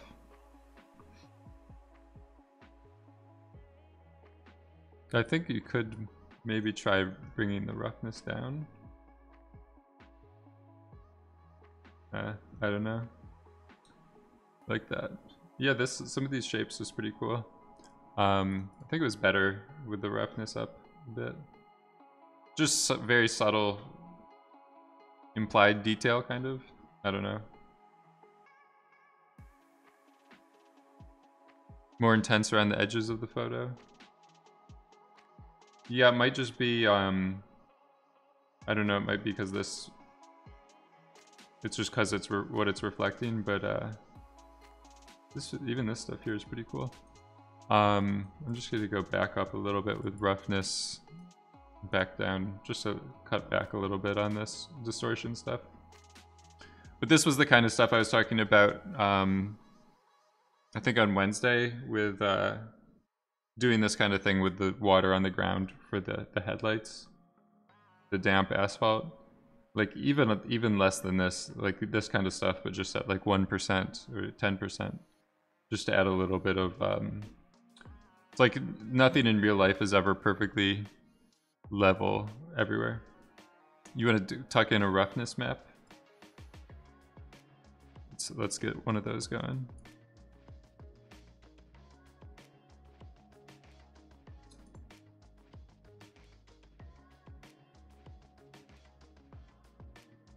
So the roughness, I might switch to FBM to get some more layers of detail or whatever in it. And I don't know if maybe just make the scale bigger. And then I'm just gonna do a change range. So I think our range for the output, I'm just gonna find like the min and max right here pretty quick. So for roughness,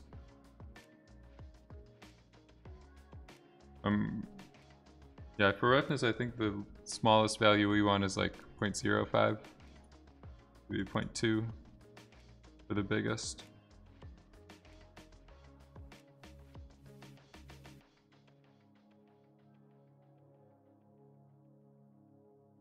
It's very subtle,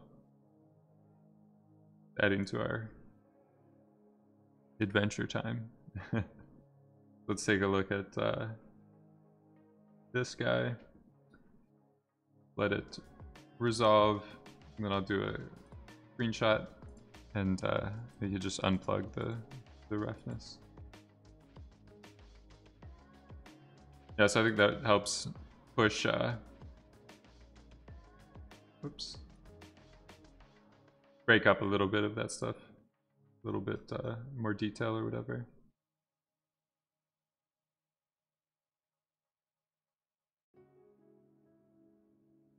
So we could go back to it.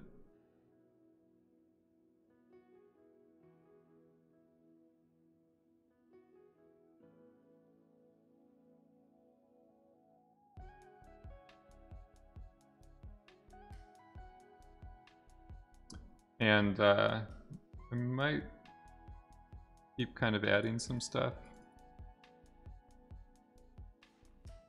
I might do this like scatter.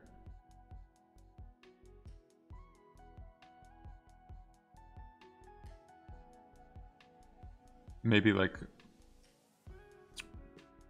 I don't know, not a plant or a tree or something, but maybe like some mineral or crystal or something. I'm just gonna copy some spheres to these points.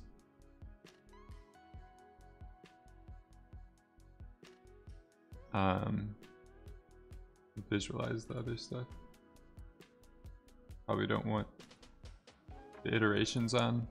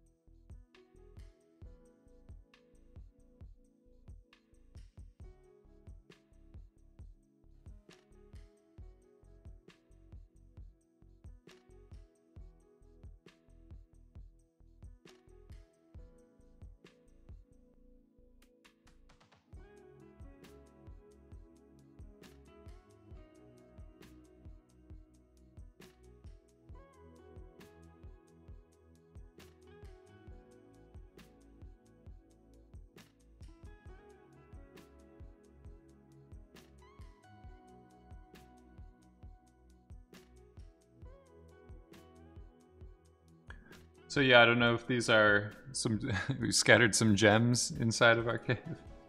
So I'm just gonna play around with this noise and try to get them a little bit more detailed, jagged or something.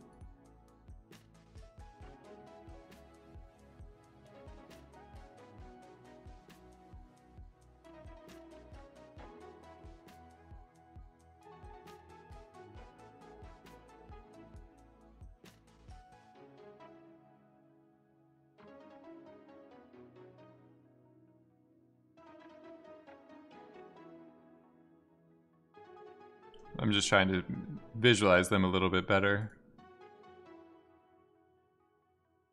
I'm thinking I want them to be maybe more white or something just to add something interesting. I guess we could also do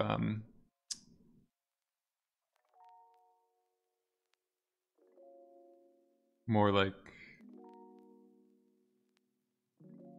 geometric angular type of stuff. Spikies. If we add the normal, we should get these aligned to the surface.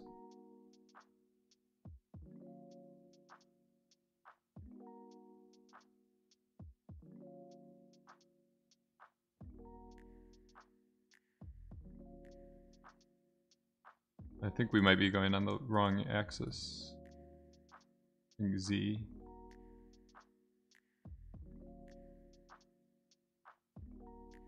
Yeah, I think we want to do Z to have it lined with the axis.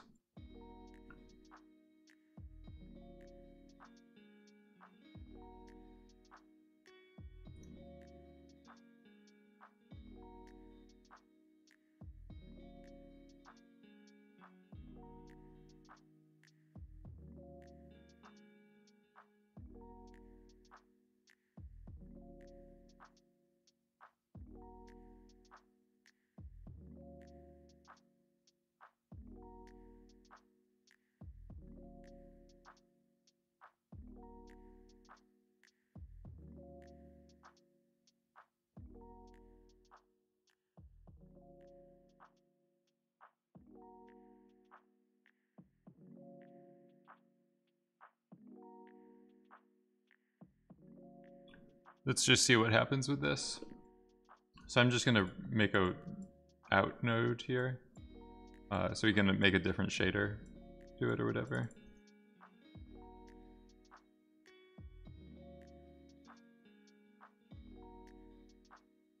Then I'm just gonna move the, maybe we'll do the output flag, which we don't have to worry about setting it all the time.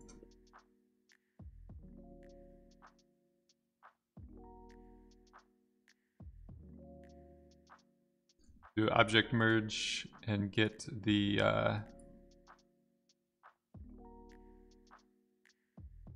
crystals. And could just make another shader for them.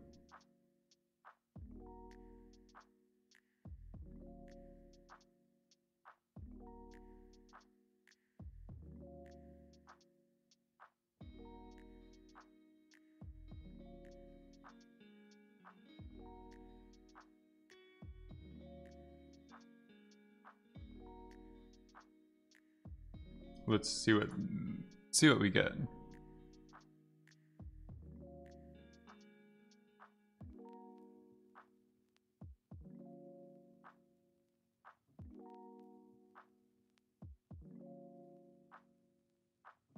I don't know, I think they're a little too big. They kind of break the scale of everything.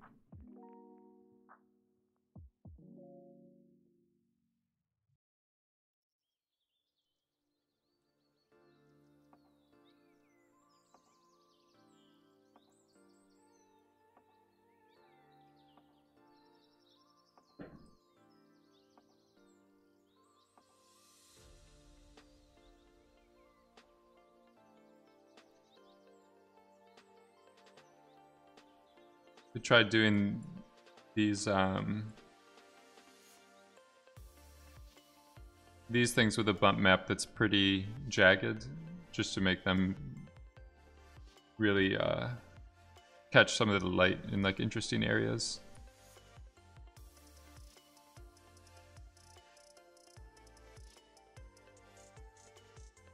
I think I'm going the wrong way maybe with my noise.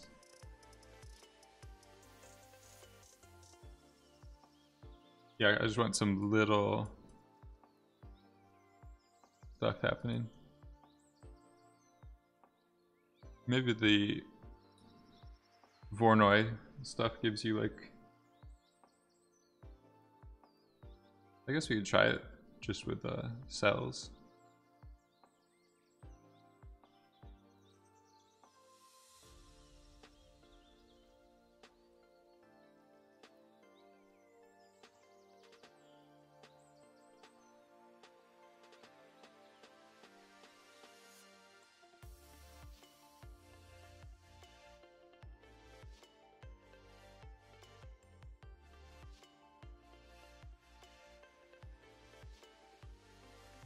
Doesn't seem like it's doing too much right now.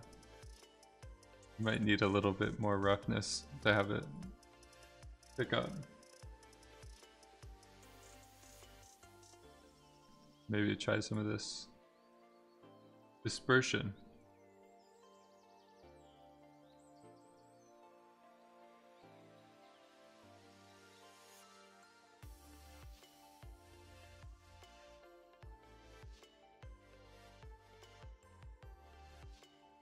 I'm gonna try a different type of noise.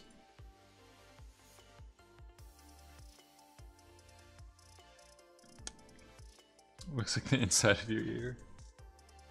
We might be going a little too yellow. It's kind of toxic or something.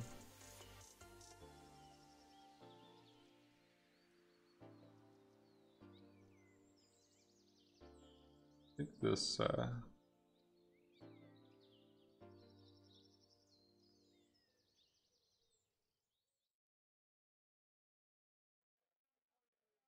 somehow this height things got pretty crunchy pretty quickly.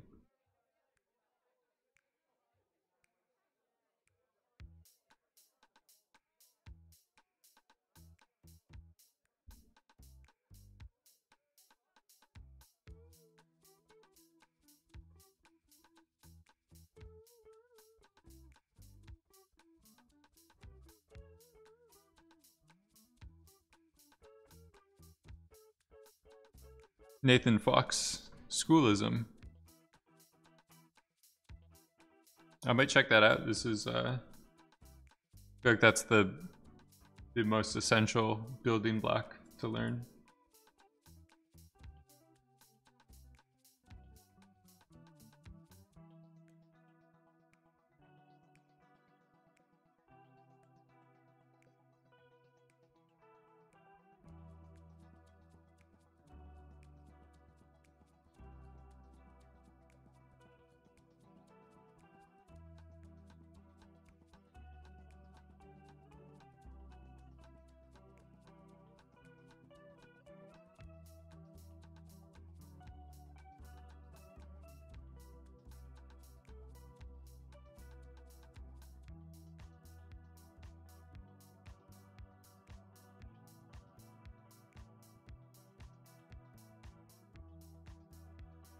He's very good. And they also have one course with Craig Mullins, the godfather of concept art.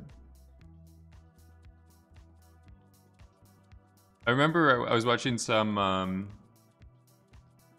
older like recordings of Sid Mead, the guy who did all the Blade Runner concept artwork, and seeing him like explain his process was amazing. He was like thinking like just about the people he was drawing, and then like what kind of gasoline they'd be using, so how that would change the look of the vehicles, like how it would influence their fashion, and like just seeing everything, like all the little elements that went into he's on another planet. Yeah, just seeing all the little considerations that like internally he's making and how it changes the end result is amazing. Yeah, so I don't know if I want these green or a different color to pop, just to catch your eye a little bit more. Yeah, I guess he's working more like an industrial designer. It's pretty cool. He's like kind of needs, I guess as a concept artist, you need to know like a little bit about architecture and a little bit about like product design and even like religion, politics, like all that stuff goes into what produces the environment or the concept. So I don't know, these rocks or these crystals, I think they're too big overall. Craig is the whatever comes next. Maybe if these are just shorter. Let me turn off this update for a second. I'm gonna turn these resolution stuff down.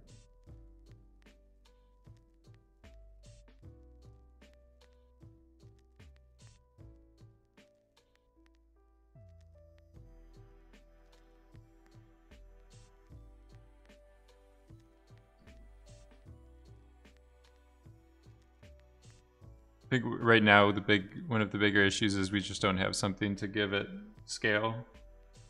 Like usually the concepts people put like a person in there or a boat or like something that you can tell what scale things are at.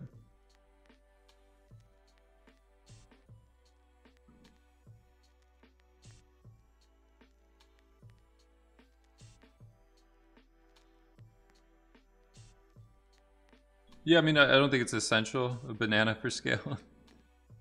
I don't think it's, you don't always need it, but it can be nice. Like, even if you have a little person right here or a silhouette or something, like, just whoever's looking at it can automatically know what your intention was.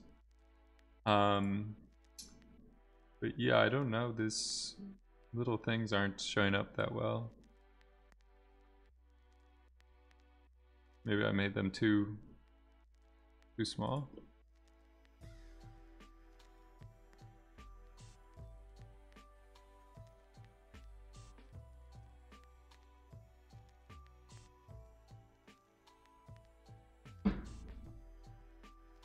Randomize height. Yeah, I think trying to see what went wrong here. Might turn this stuff off to make it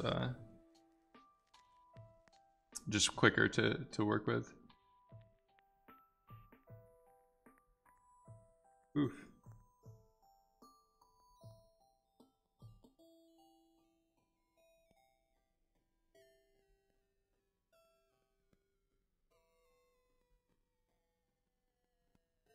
We'll just try the p-scale randomization. Put in some animated bats in a crowd sim. Then we have the bat cave. Alright, so I just did a random ramp for the p-scale.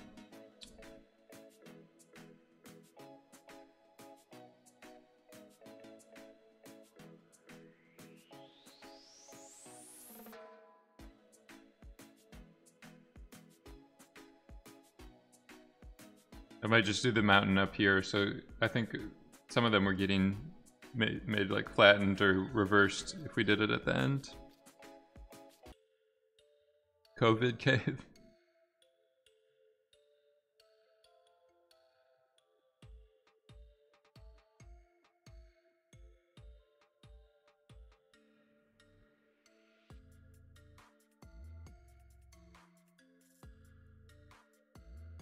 See what happens with some more. Everyone's welcome.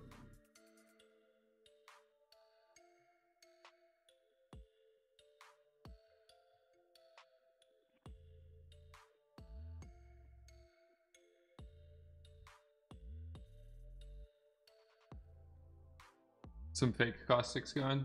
Yeah, that'd be cool, like some bounce, something happening. I might do right here is maybe try to distribute these based off of, I don't know if we could do it by curvature. I think we need to convert out of polysoups to get it to work.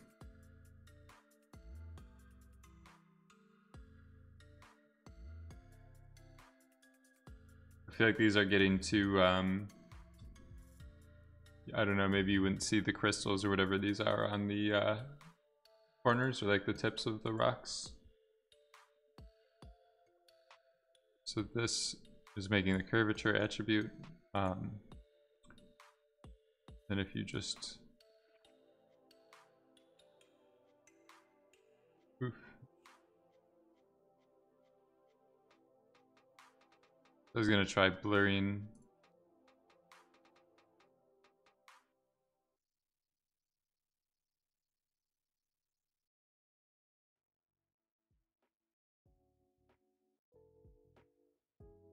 Might just be that I don't know where that value is right now.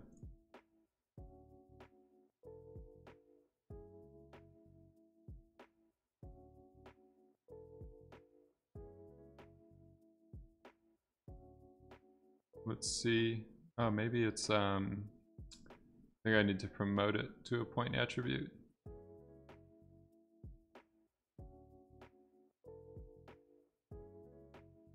Whoops.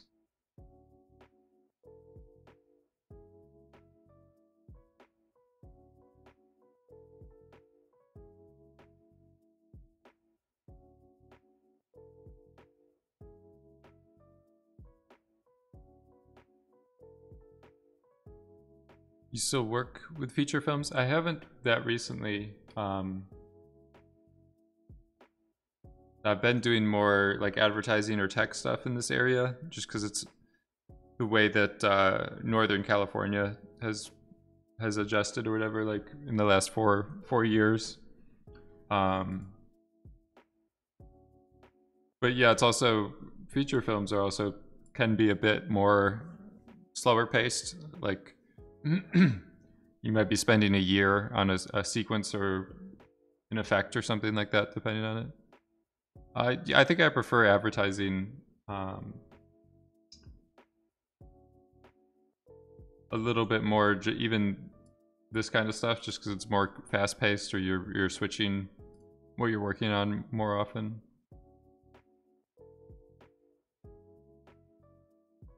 Yeah, the ad stuff is a pretty interesting zone because it's like 1 month projects maybe. Like, it could depend on budgets and stuff like that, but it seems like let me just try to see what's going on with this. Going from curvature. Yeah, I think, I don't know, like if you're just starting out, especially too, ads can be really good for your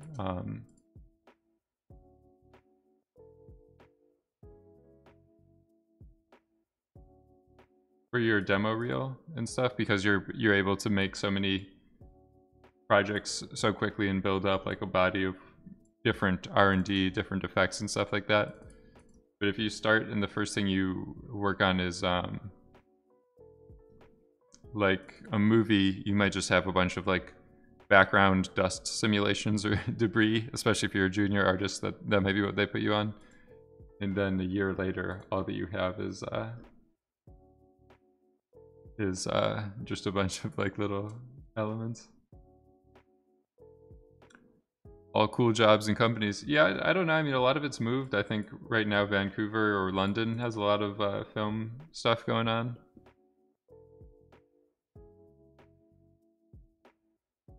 I don't know what's happening with my visualizer stuff. Somehow this... I didn't put that there. What the hell is going on? I don't know what happened. It's a mystery.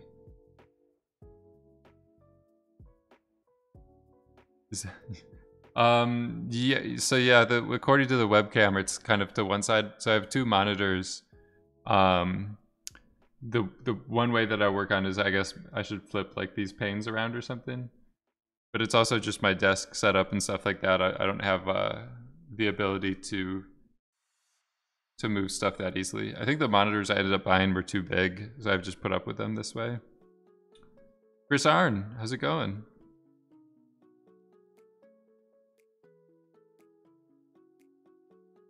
You found the original yacht design signed by Sid?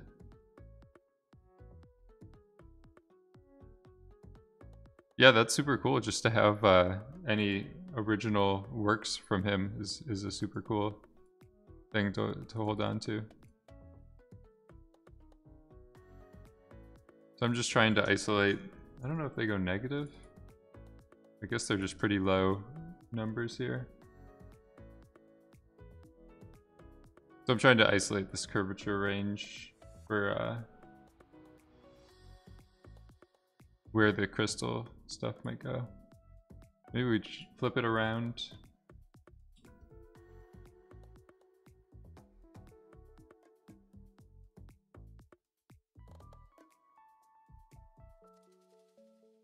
We would try to just keep it off of the corners or edges with this. Can a monitor get too big? If you have two of them and they're in the same space, like I have them on adjusting arms and stuff, so it's can be if you get too close to them, they're too big.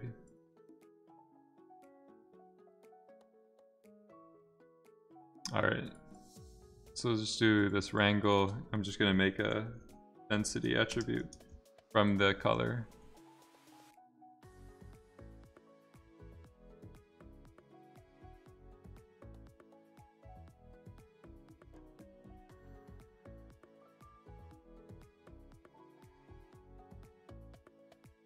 And then I usually just delete the color. Otherwise it would like keep going on to the instances, I think. Yeah, if you're too close to it, but it's also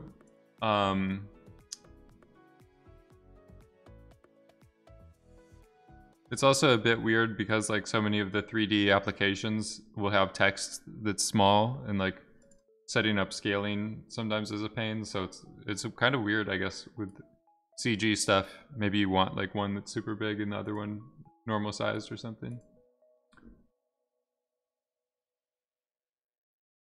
I don't know, it somehow got mad at me about these normals or something. How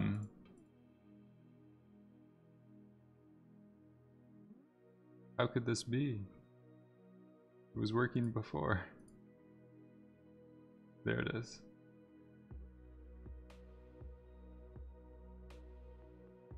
So yeah, I just wasted a lot of time trying to get the distribution of these crystals to look better. I don't know if it helped or not. We could try this blur again and see. Looks like it doesn't change. I don't know. I'm gonna give up spending too much time on that for right now. So maybe with this randomize.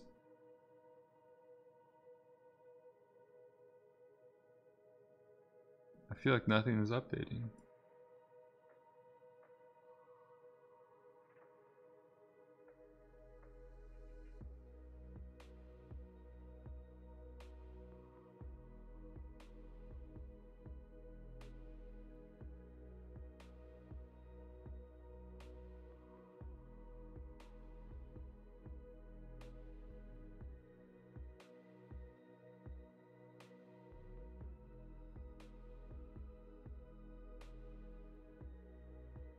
I don't know why that wasn't updating before.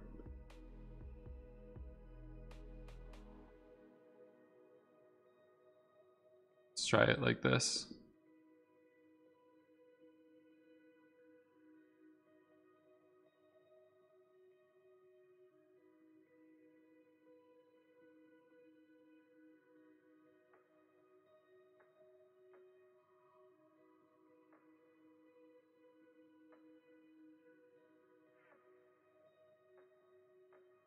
Yeah, I don't know, these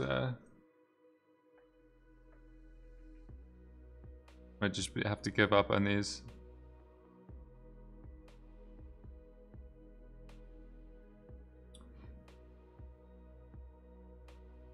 Yeah, that's kind of what I was trying to do with the curvature stuff, but I think I just couldn't ramp it properly.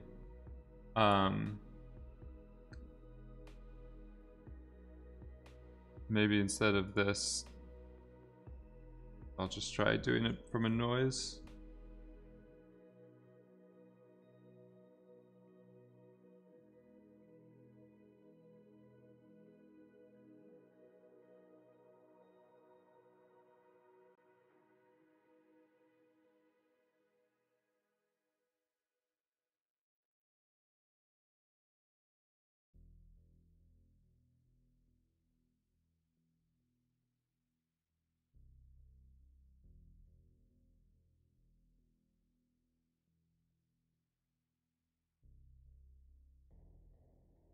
I feel like the scatter algorithm sometimes can be hard to set up with noises.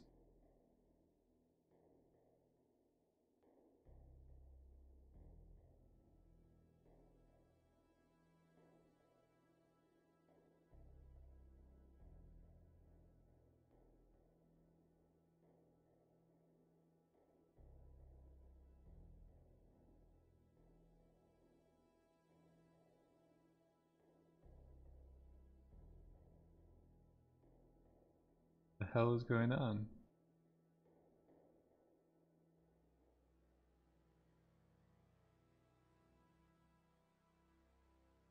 God damn it. Alright, I'm just gonna do it with color.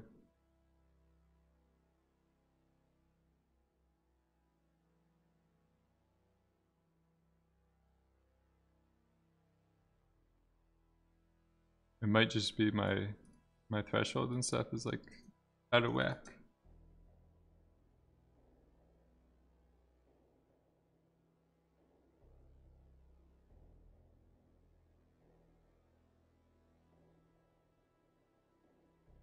I think somehow my Houdini session got cursed or something.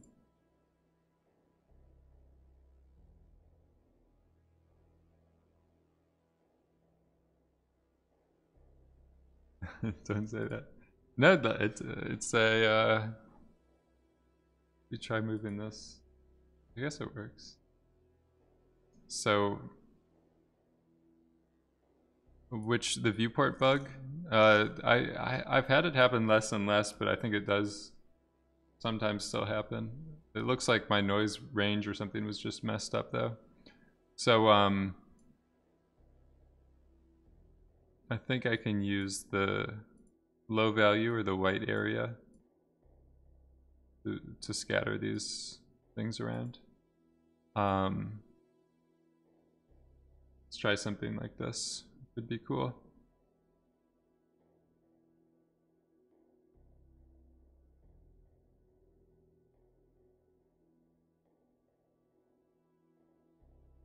Maybe even less.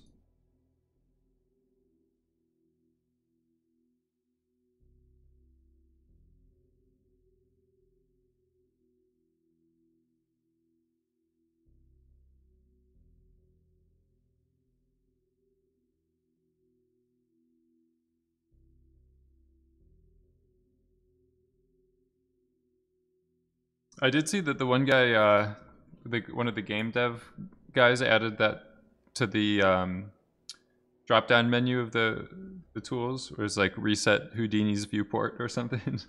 So that must definitely still be happening to some people with some circumstances. But yeah, I think this is a bit better, having them just concentrated in certain areas. It's a good compositional tip from Steve. Yeah,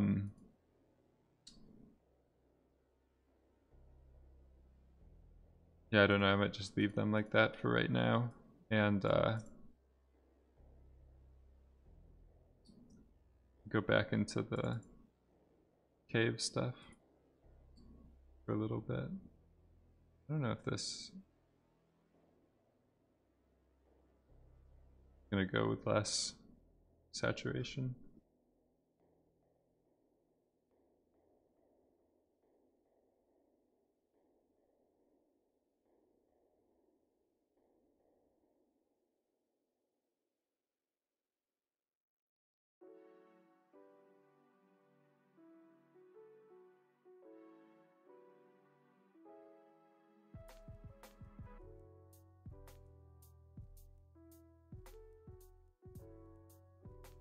You want to see what happens with the photons? I don't have the uptime command working. Sorry, Mr. It's Terrific.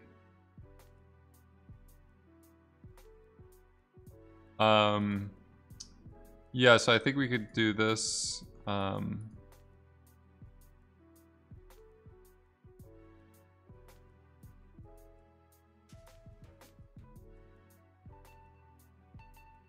We need more of that.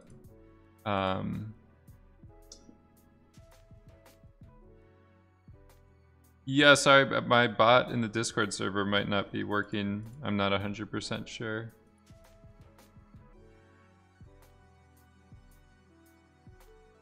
So we're gonna have to do this with a bucket render. So I'm just gonna change the noise settings. Just go a bit higher with that.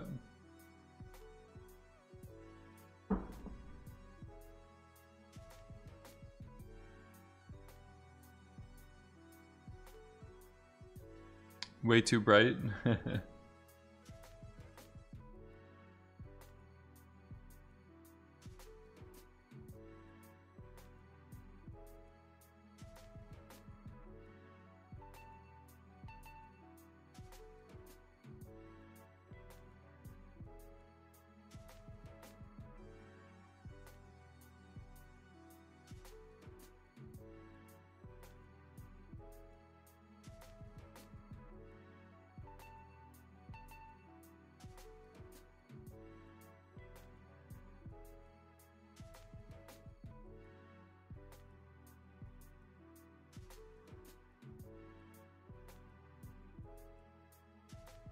Some of this stuff right here might be caustic photons already. I'll do a non-caustic one after this to see the difference.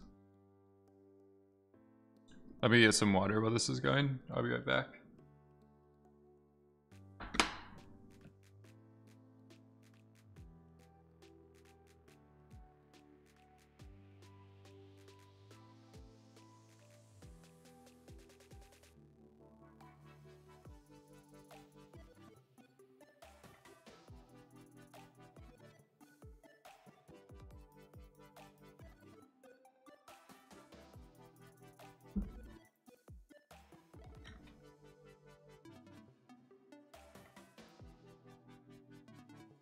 You think the caustic stuff is affecting the God rays? Might be making that stuff even brighter as well. Let's take a look at this.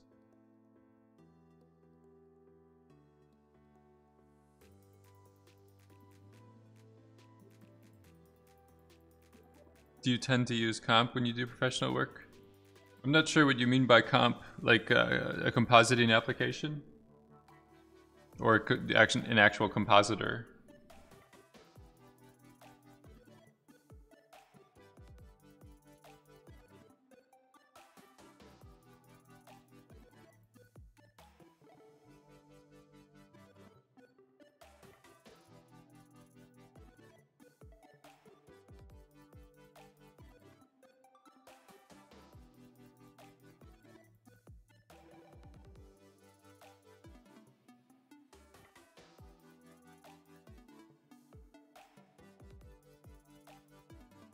Yeah, it depends on the work and stuff that I'm doing.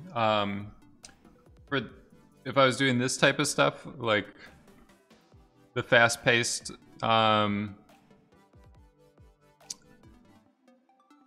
you're working at a concept place or for advertising or stuff like that, generally not. But for bigger projects, I'll usually use comp, especially with like. Because once you start working with other people, with Nuke, it becomes easier to like pull in all the elements and combine them into one final image and stuff like that.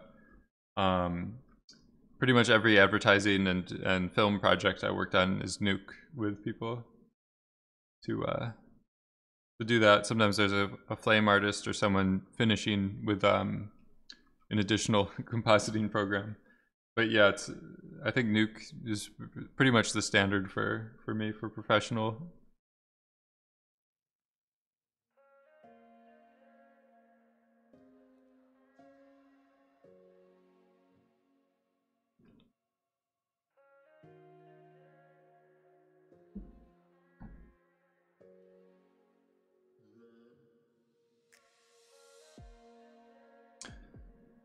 You think it didn't do anything? I don't know, it might have. Let me make a copy of this. I'll just do another render.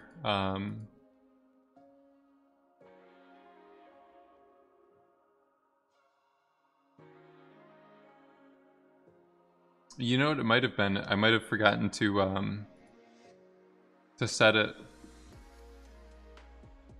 So I think with this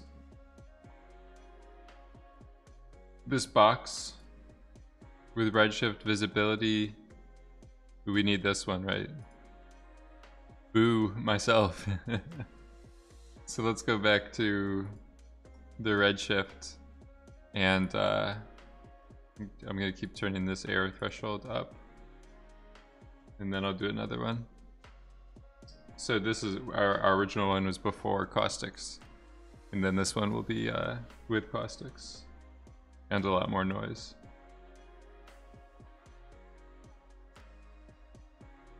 It's a little bit different.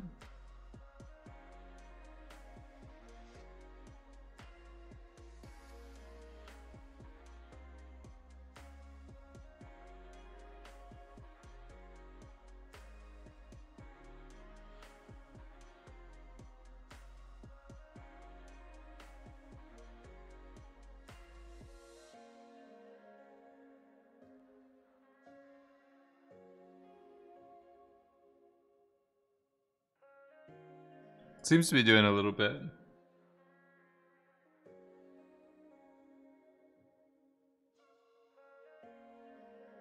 I might go in I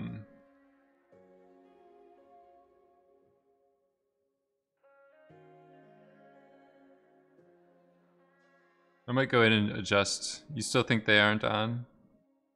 I think it might just be that I have so few that it's not doing that much of a pre-processing step. So like this, I'll usually turn it up that high or something. But then on that out, this I think is a super low number. I don't know why these sliders are such a weird range. And then I think with my scene scale, like probably want these search radius. I'm working kind of inside like a unit box. We'll see if it did it. It was quick again. I saw it pop up somewhere. It said some stuff.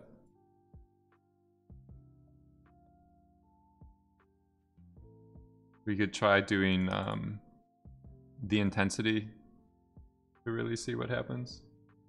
But I think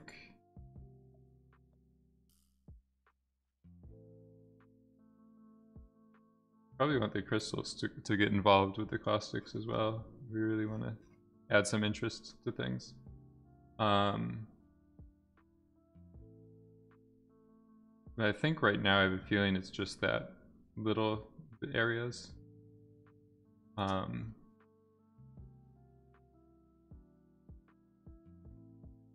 Maybe you could try it.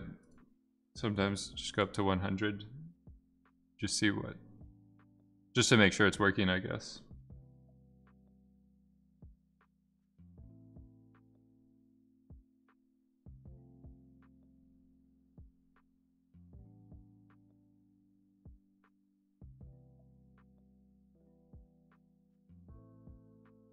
I don't know. Are the crystals? I guess maybe that's just a stray photon point that landed there or something.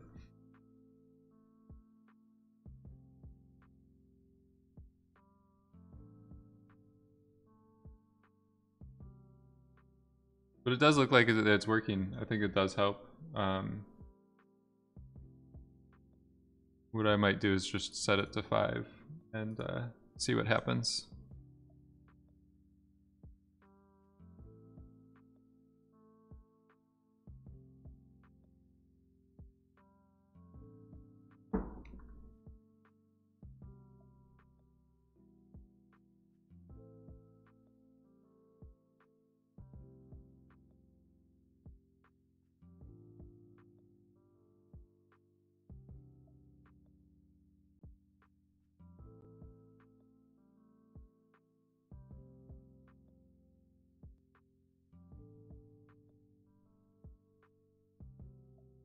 It's definitely doing something.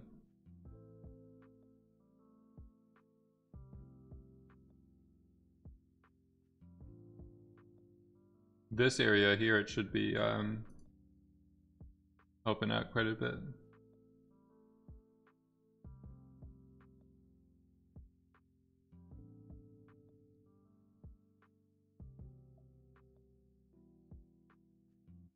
I think it helps to add like some kind of rim lights, some edges and stuff like that.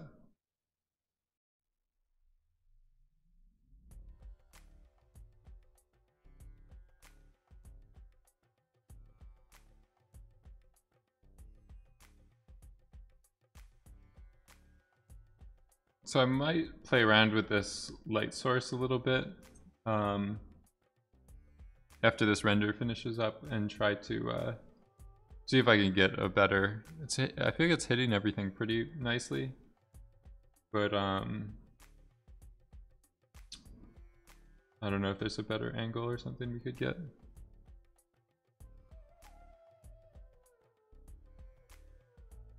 I think we might want those crystals smaller. It's like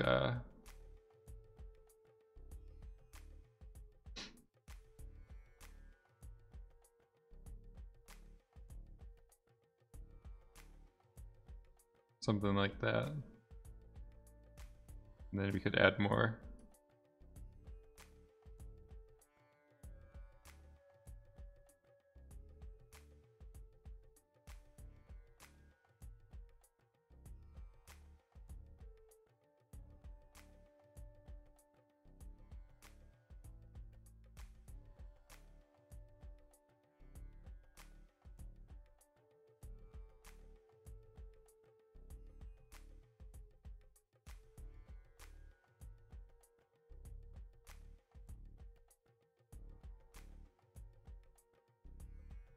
Yeah, so I'm just gonna save this and play around with the light.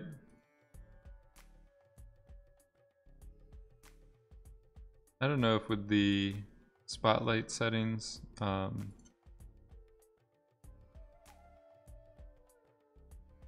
making it more focused.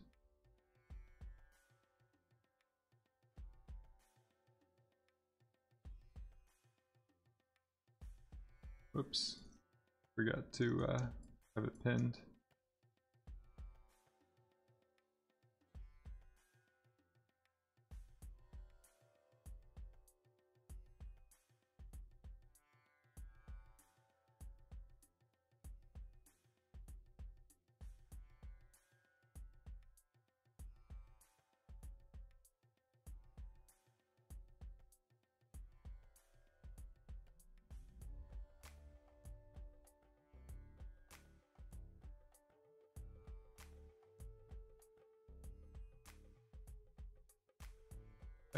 Might just be too high of an exposure right now.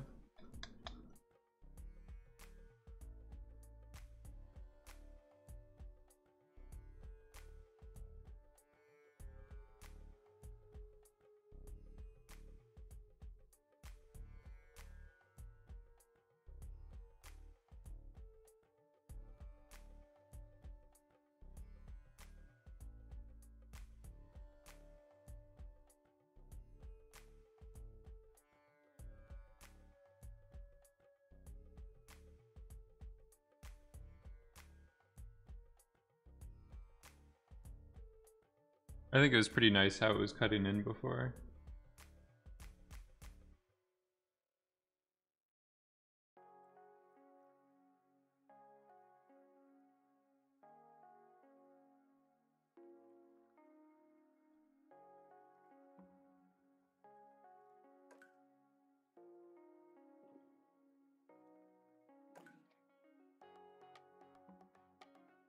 See what's going on with the this stuff. Try something without.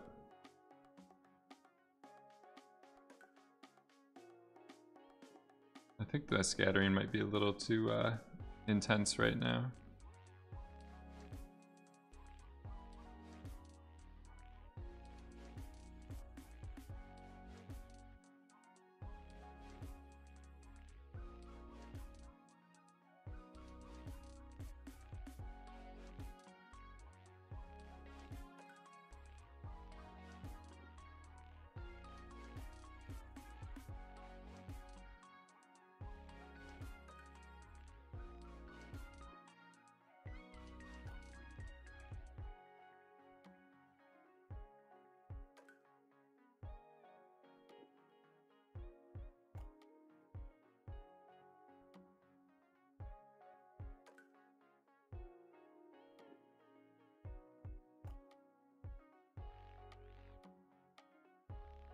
I think the something funky is going on with this water stuff.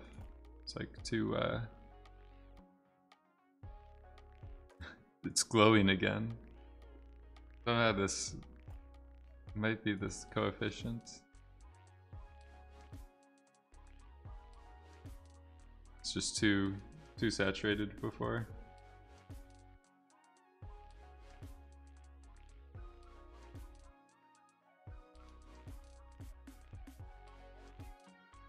The kind of green stuff might be a little more natural. And then just overall this tint too heavy.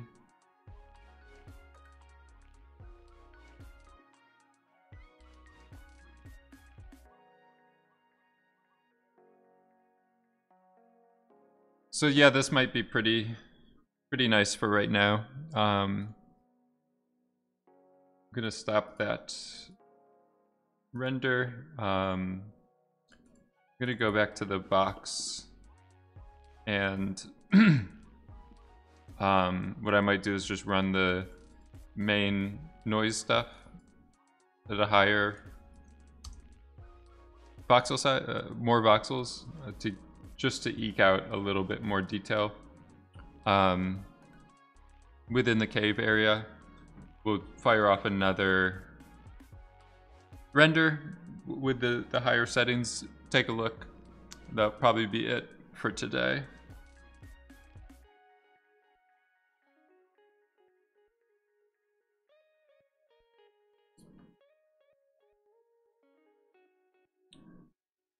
Maybe it would have been better to go with plants instead of I think that's what's nice about Cinema 4D. They have the plugin or whatever with like the library. I think it's just for Octane maybe, but they have their own library that they just click and drag and drop plants and stuff like that. Yeah, I mean it's moved pretty cool. I think the colors, some nice vibes right now.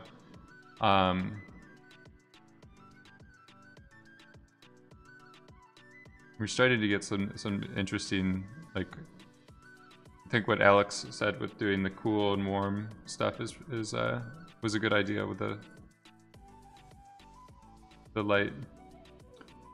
So it looked like our node, our volume is done cooking. It might have eked out a little bit more detail. Sometimes you have to turn down the adaptivity just to make sure you see all of the, oh no. Oh no.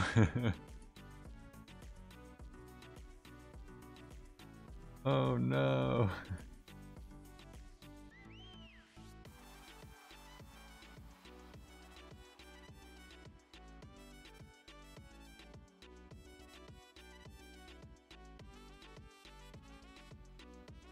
Happens to the best.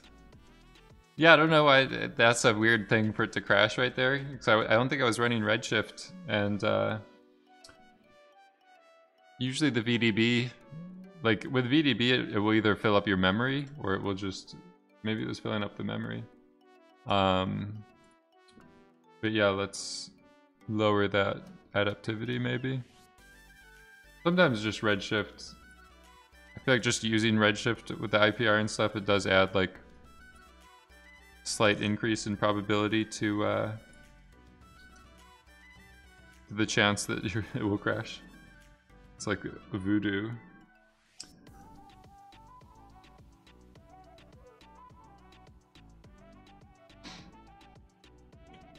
But yeah, I feel like maybe the green, this kind of stuff is pretty cool. Some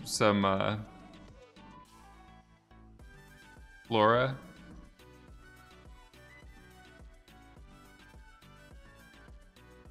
But yeah, it'd be cool if side effects had some tools that would you could just like drag and drop or get trees going pretty quickly.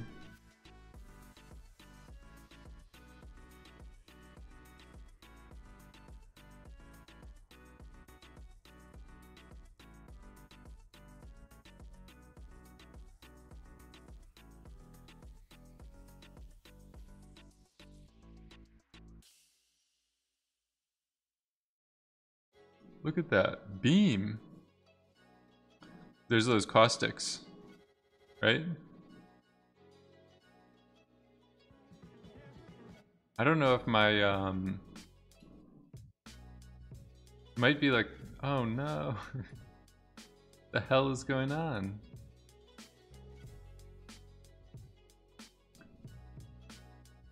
Doesn't make sense why it would be the only thing I changed is that adaptivity. That beam looks dangerous. It's yeah,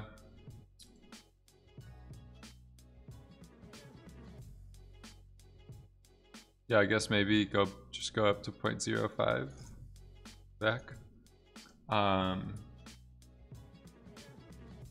Put it back in the folder.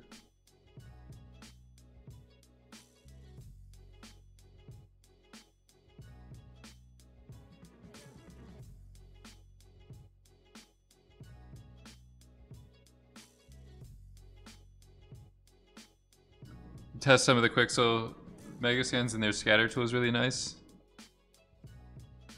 Now that, yeah, this morning I was logging into the Quixel stuff with my Unreal login. Do you need an Unreal subscription or something though? Because it seemed like it was saying like something about a 30-day trial.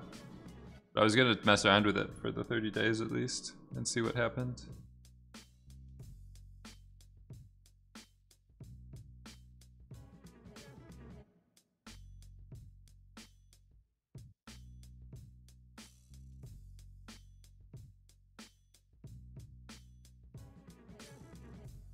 You guys want to see this? You think it's free?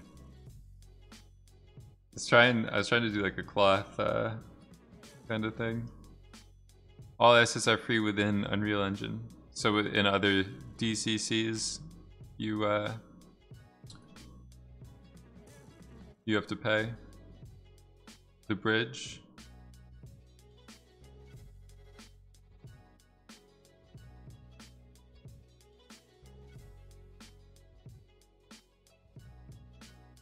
Something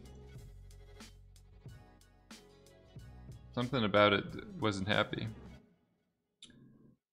Oh, you can download it as a FBX? Is it? But after your trial ends, it won't. I need to investigate their terms. All right, we're gonna fix it this time. So. The hell? I'm just gonna open that one, and I'm gonna go less. Just gonna try it really low and see what happens.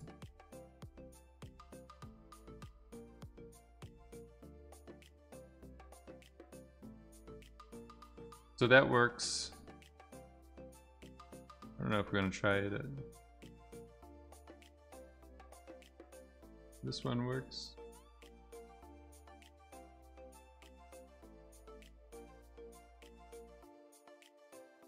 And I'm just gonna go to 600.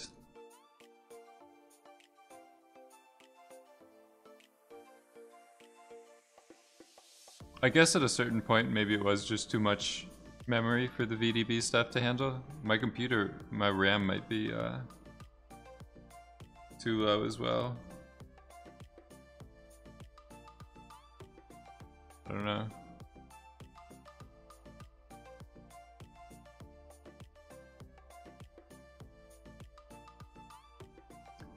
Yeah, so I was linking my Epic account to it earlier this morning. I was able to log in, but yeah, I'll try the bridge stuff. You're just technically meant to use it for Unreal Engine. All right, so this is working now. We could try it. I think this. Let's try going down with the adaptivity.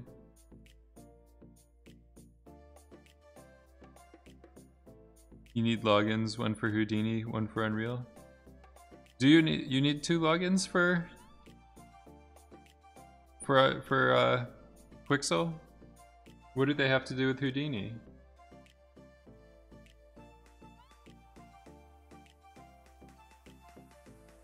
You probably should just, everything should be through the Epic account, right?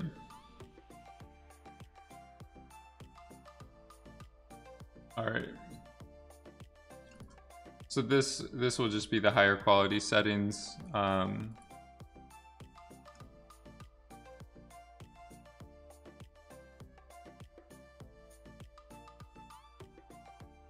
you just mean in general to work? You need your Houdini Indie license? Everything needs a license. The worst is Photoshop. It's like you're paying $20 a month just to paint on a picture. Is the whole cave made inside Houdini? With this one, yeah, it was just through the procedural noises and stuff like that, Eckhart. So I'm doing volume-based, let me just get the thing going. Just volume-based noise, like 3D noise with the volume to get the general form. Yeah, I was just messing around with abstract stuff for today. I guess this one is one that's less abstract, but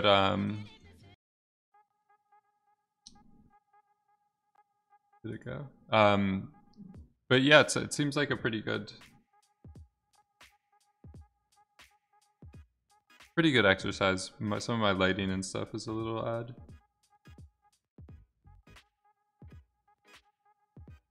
I saw the one he did that was like the 2 triangles pushing against the spheres. It was really cool.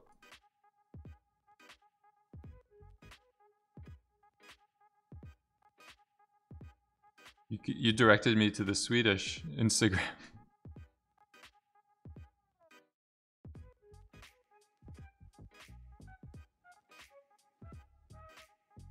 This still makes you view it?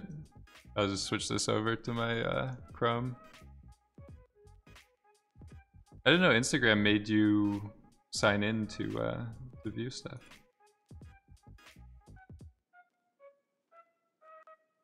Ooh. What is it coming out of? This is like someone's giving birth. This is a pretty cool. I like the camera work for it quite a bit to do the 360-degree looping stuff. This one, I like this one better. Just the details and stuff in the crunching. Really cool.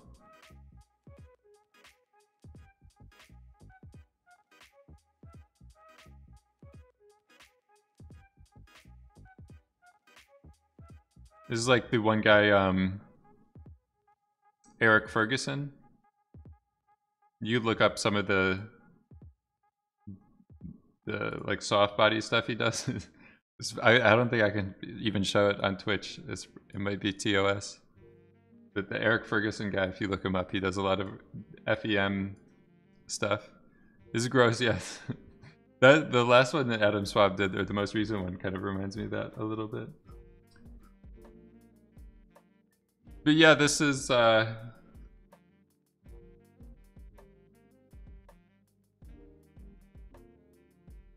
you look at question above if you have a second? I didn't. Oh, from what I understood, it is possible to set the top network in a way to offload, distribute various calculations, not talking about rendering between machines. If this is correct, and yes, how ridiculously difficult is it to set up? Yeah, it's supposed to be set up that way. I don't know which areas and stuff you would want to set it up in that fashion. I'm just gonna go to a high quality render. So, I think it has to do, like, you would have to be working and set up where you're making the task items in your scene graph. So it's not necessarily just like a one switch where all of a sudden your like VDB calculations and everything are using like the brain power of the entire farm or machines. But if you're saving out like multi-frame geometry, then it can automatically start lighting up other machines and stuff like that. If you ever use tops, you see the little lights that go up for the different work items. Like it would be those that would be distributed to other machines. I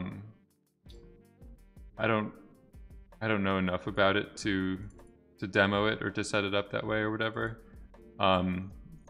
But I have the HQ stuff, so I should be able to use this as a scheduler and have the other, I have like one other desktop that's going with it.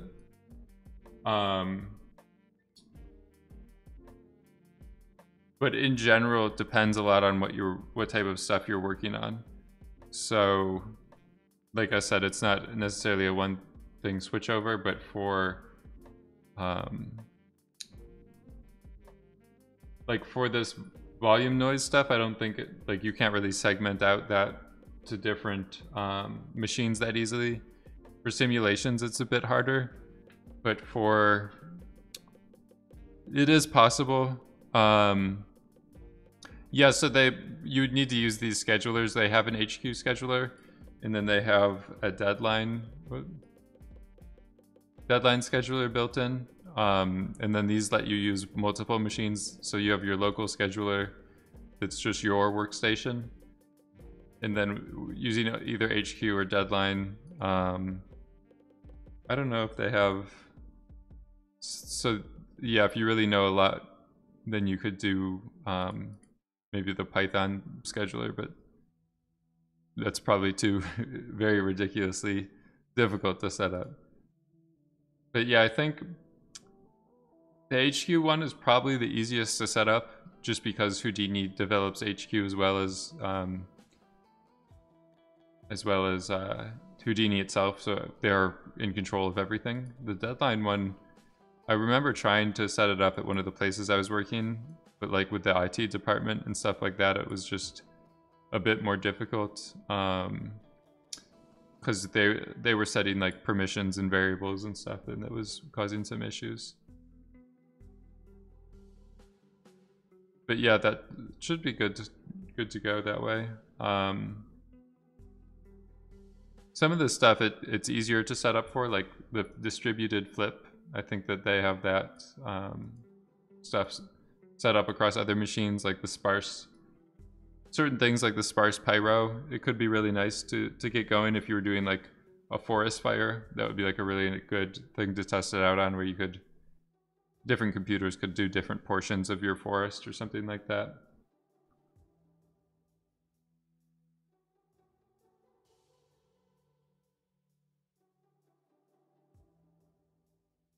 I don't know what happened here. Maybe it's my my bump noise is a little odd or something. Certain parts of this are working better than others.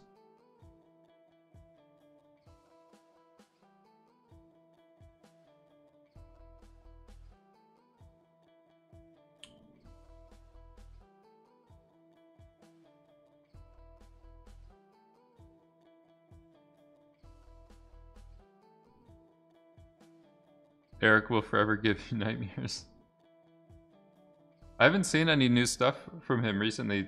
Does he have new stuff on there, or he's taking a break? I think he was also working as a like traditional effects artist or something.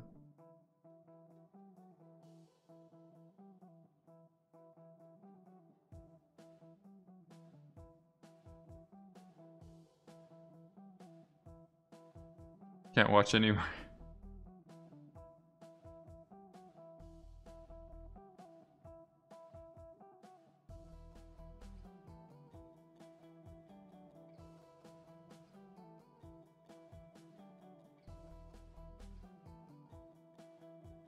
This one's okay to show. I don't know. This might be this might be TOS.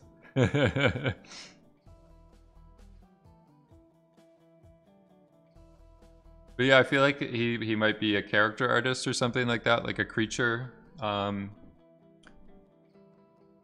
See, that doesn't bother me at all. It's just cool. Yeah, I think for me it doesn't really haunt me too much, but I can see it being an issue.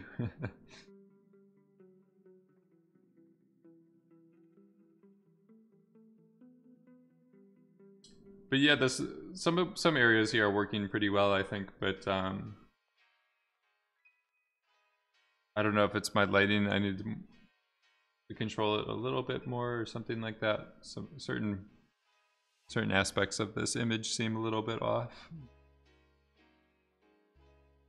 But yeah, we're probably gonna keep this bucket going, and then after it finishes rendering, we'll call this a Friday. Call it a CoolZone.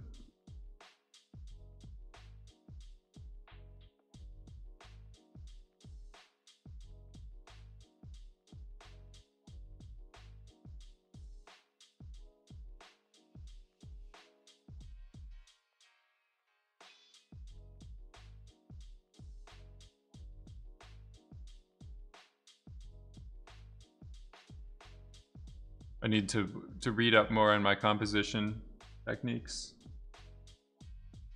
But yeah, I think in general doing plants would be better than these crystals, especially like hanging ivy or something like that.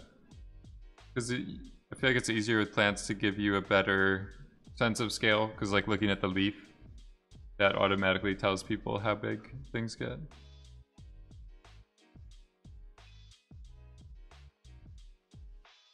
And then I don't know, maybe putting in some fill lights, or basically like using some area lights to do to replicate the caustic stuff. Because I have it turned on right now with the photons. I think I left it at 5. We're used to it. It's kind of like Cronenberg. You ever watch his movies? He's always got some things like that happening.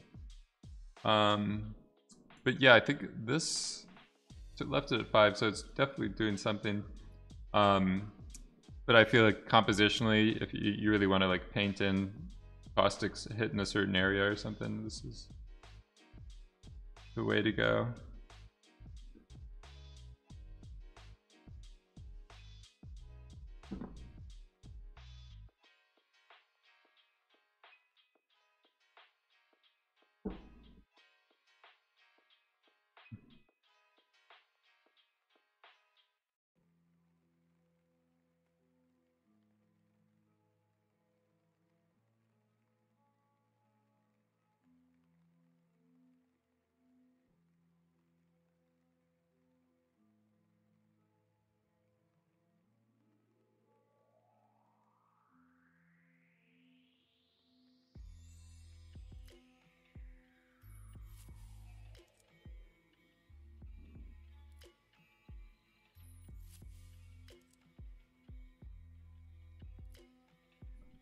I think from the broad thumbnail that this is a pretty interesting idea for a composition. They have this strong like diagonal going across the image. The majority of this stuff kind of light, and then this area more in shadow. It's a pretty interesting result. It's popped in your recommended.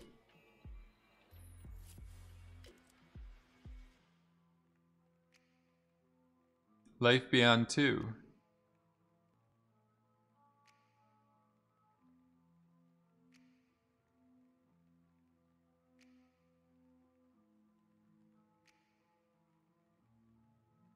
Oh wow.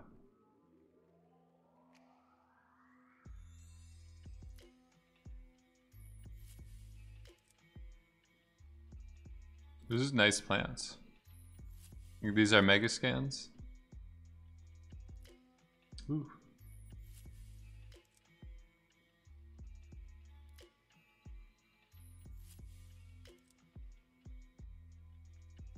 Ooh, he did good crystals there. I think the water shader is a little bit better. It's kind of just like a blurry mirror he ended up doing.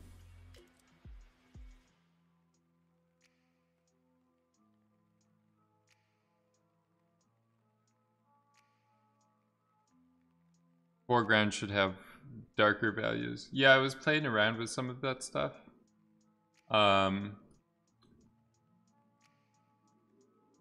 I think in general this, like maybe doing a backdrop or something, but like maybe this stuff here is too bright. Like I think the brightest area should be the opening of the cave, I guess, to have your eye more directed there. But yeah, it's hard to so I was basically doing the exposure stuff to try to have more of the foreground dim.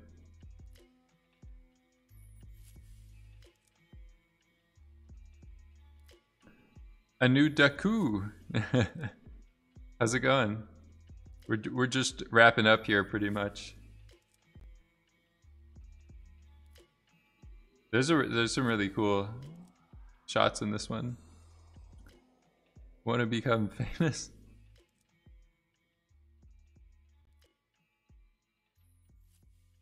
It's time to yeet. Whoops.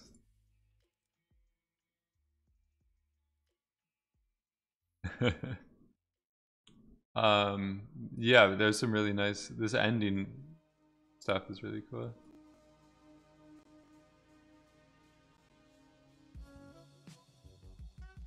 You missed so much. It's okay. I mean, yeah, it was just, we just built up this thing pretty much. We're doing volume noises and then some stuff in the shader to get like the little bump mapping and stuff like that. So it was just a daily kind of draft or sketch or something like that. But yeah, it's in the VOD, and then I'll usually upload those to YouTube as well, just for people to view. Yeah, I think this frame right here is my favorite. The crystals work is pretty cool as well.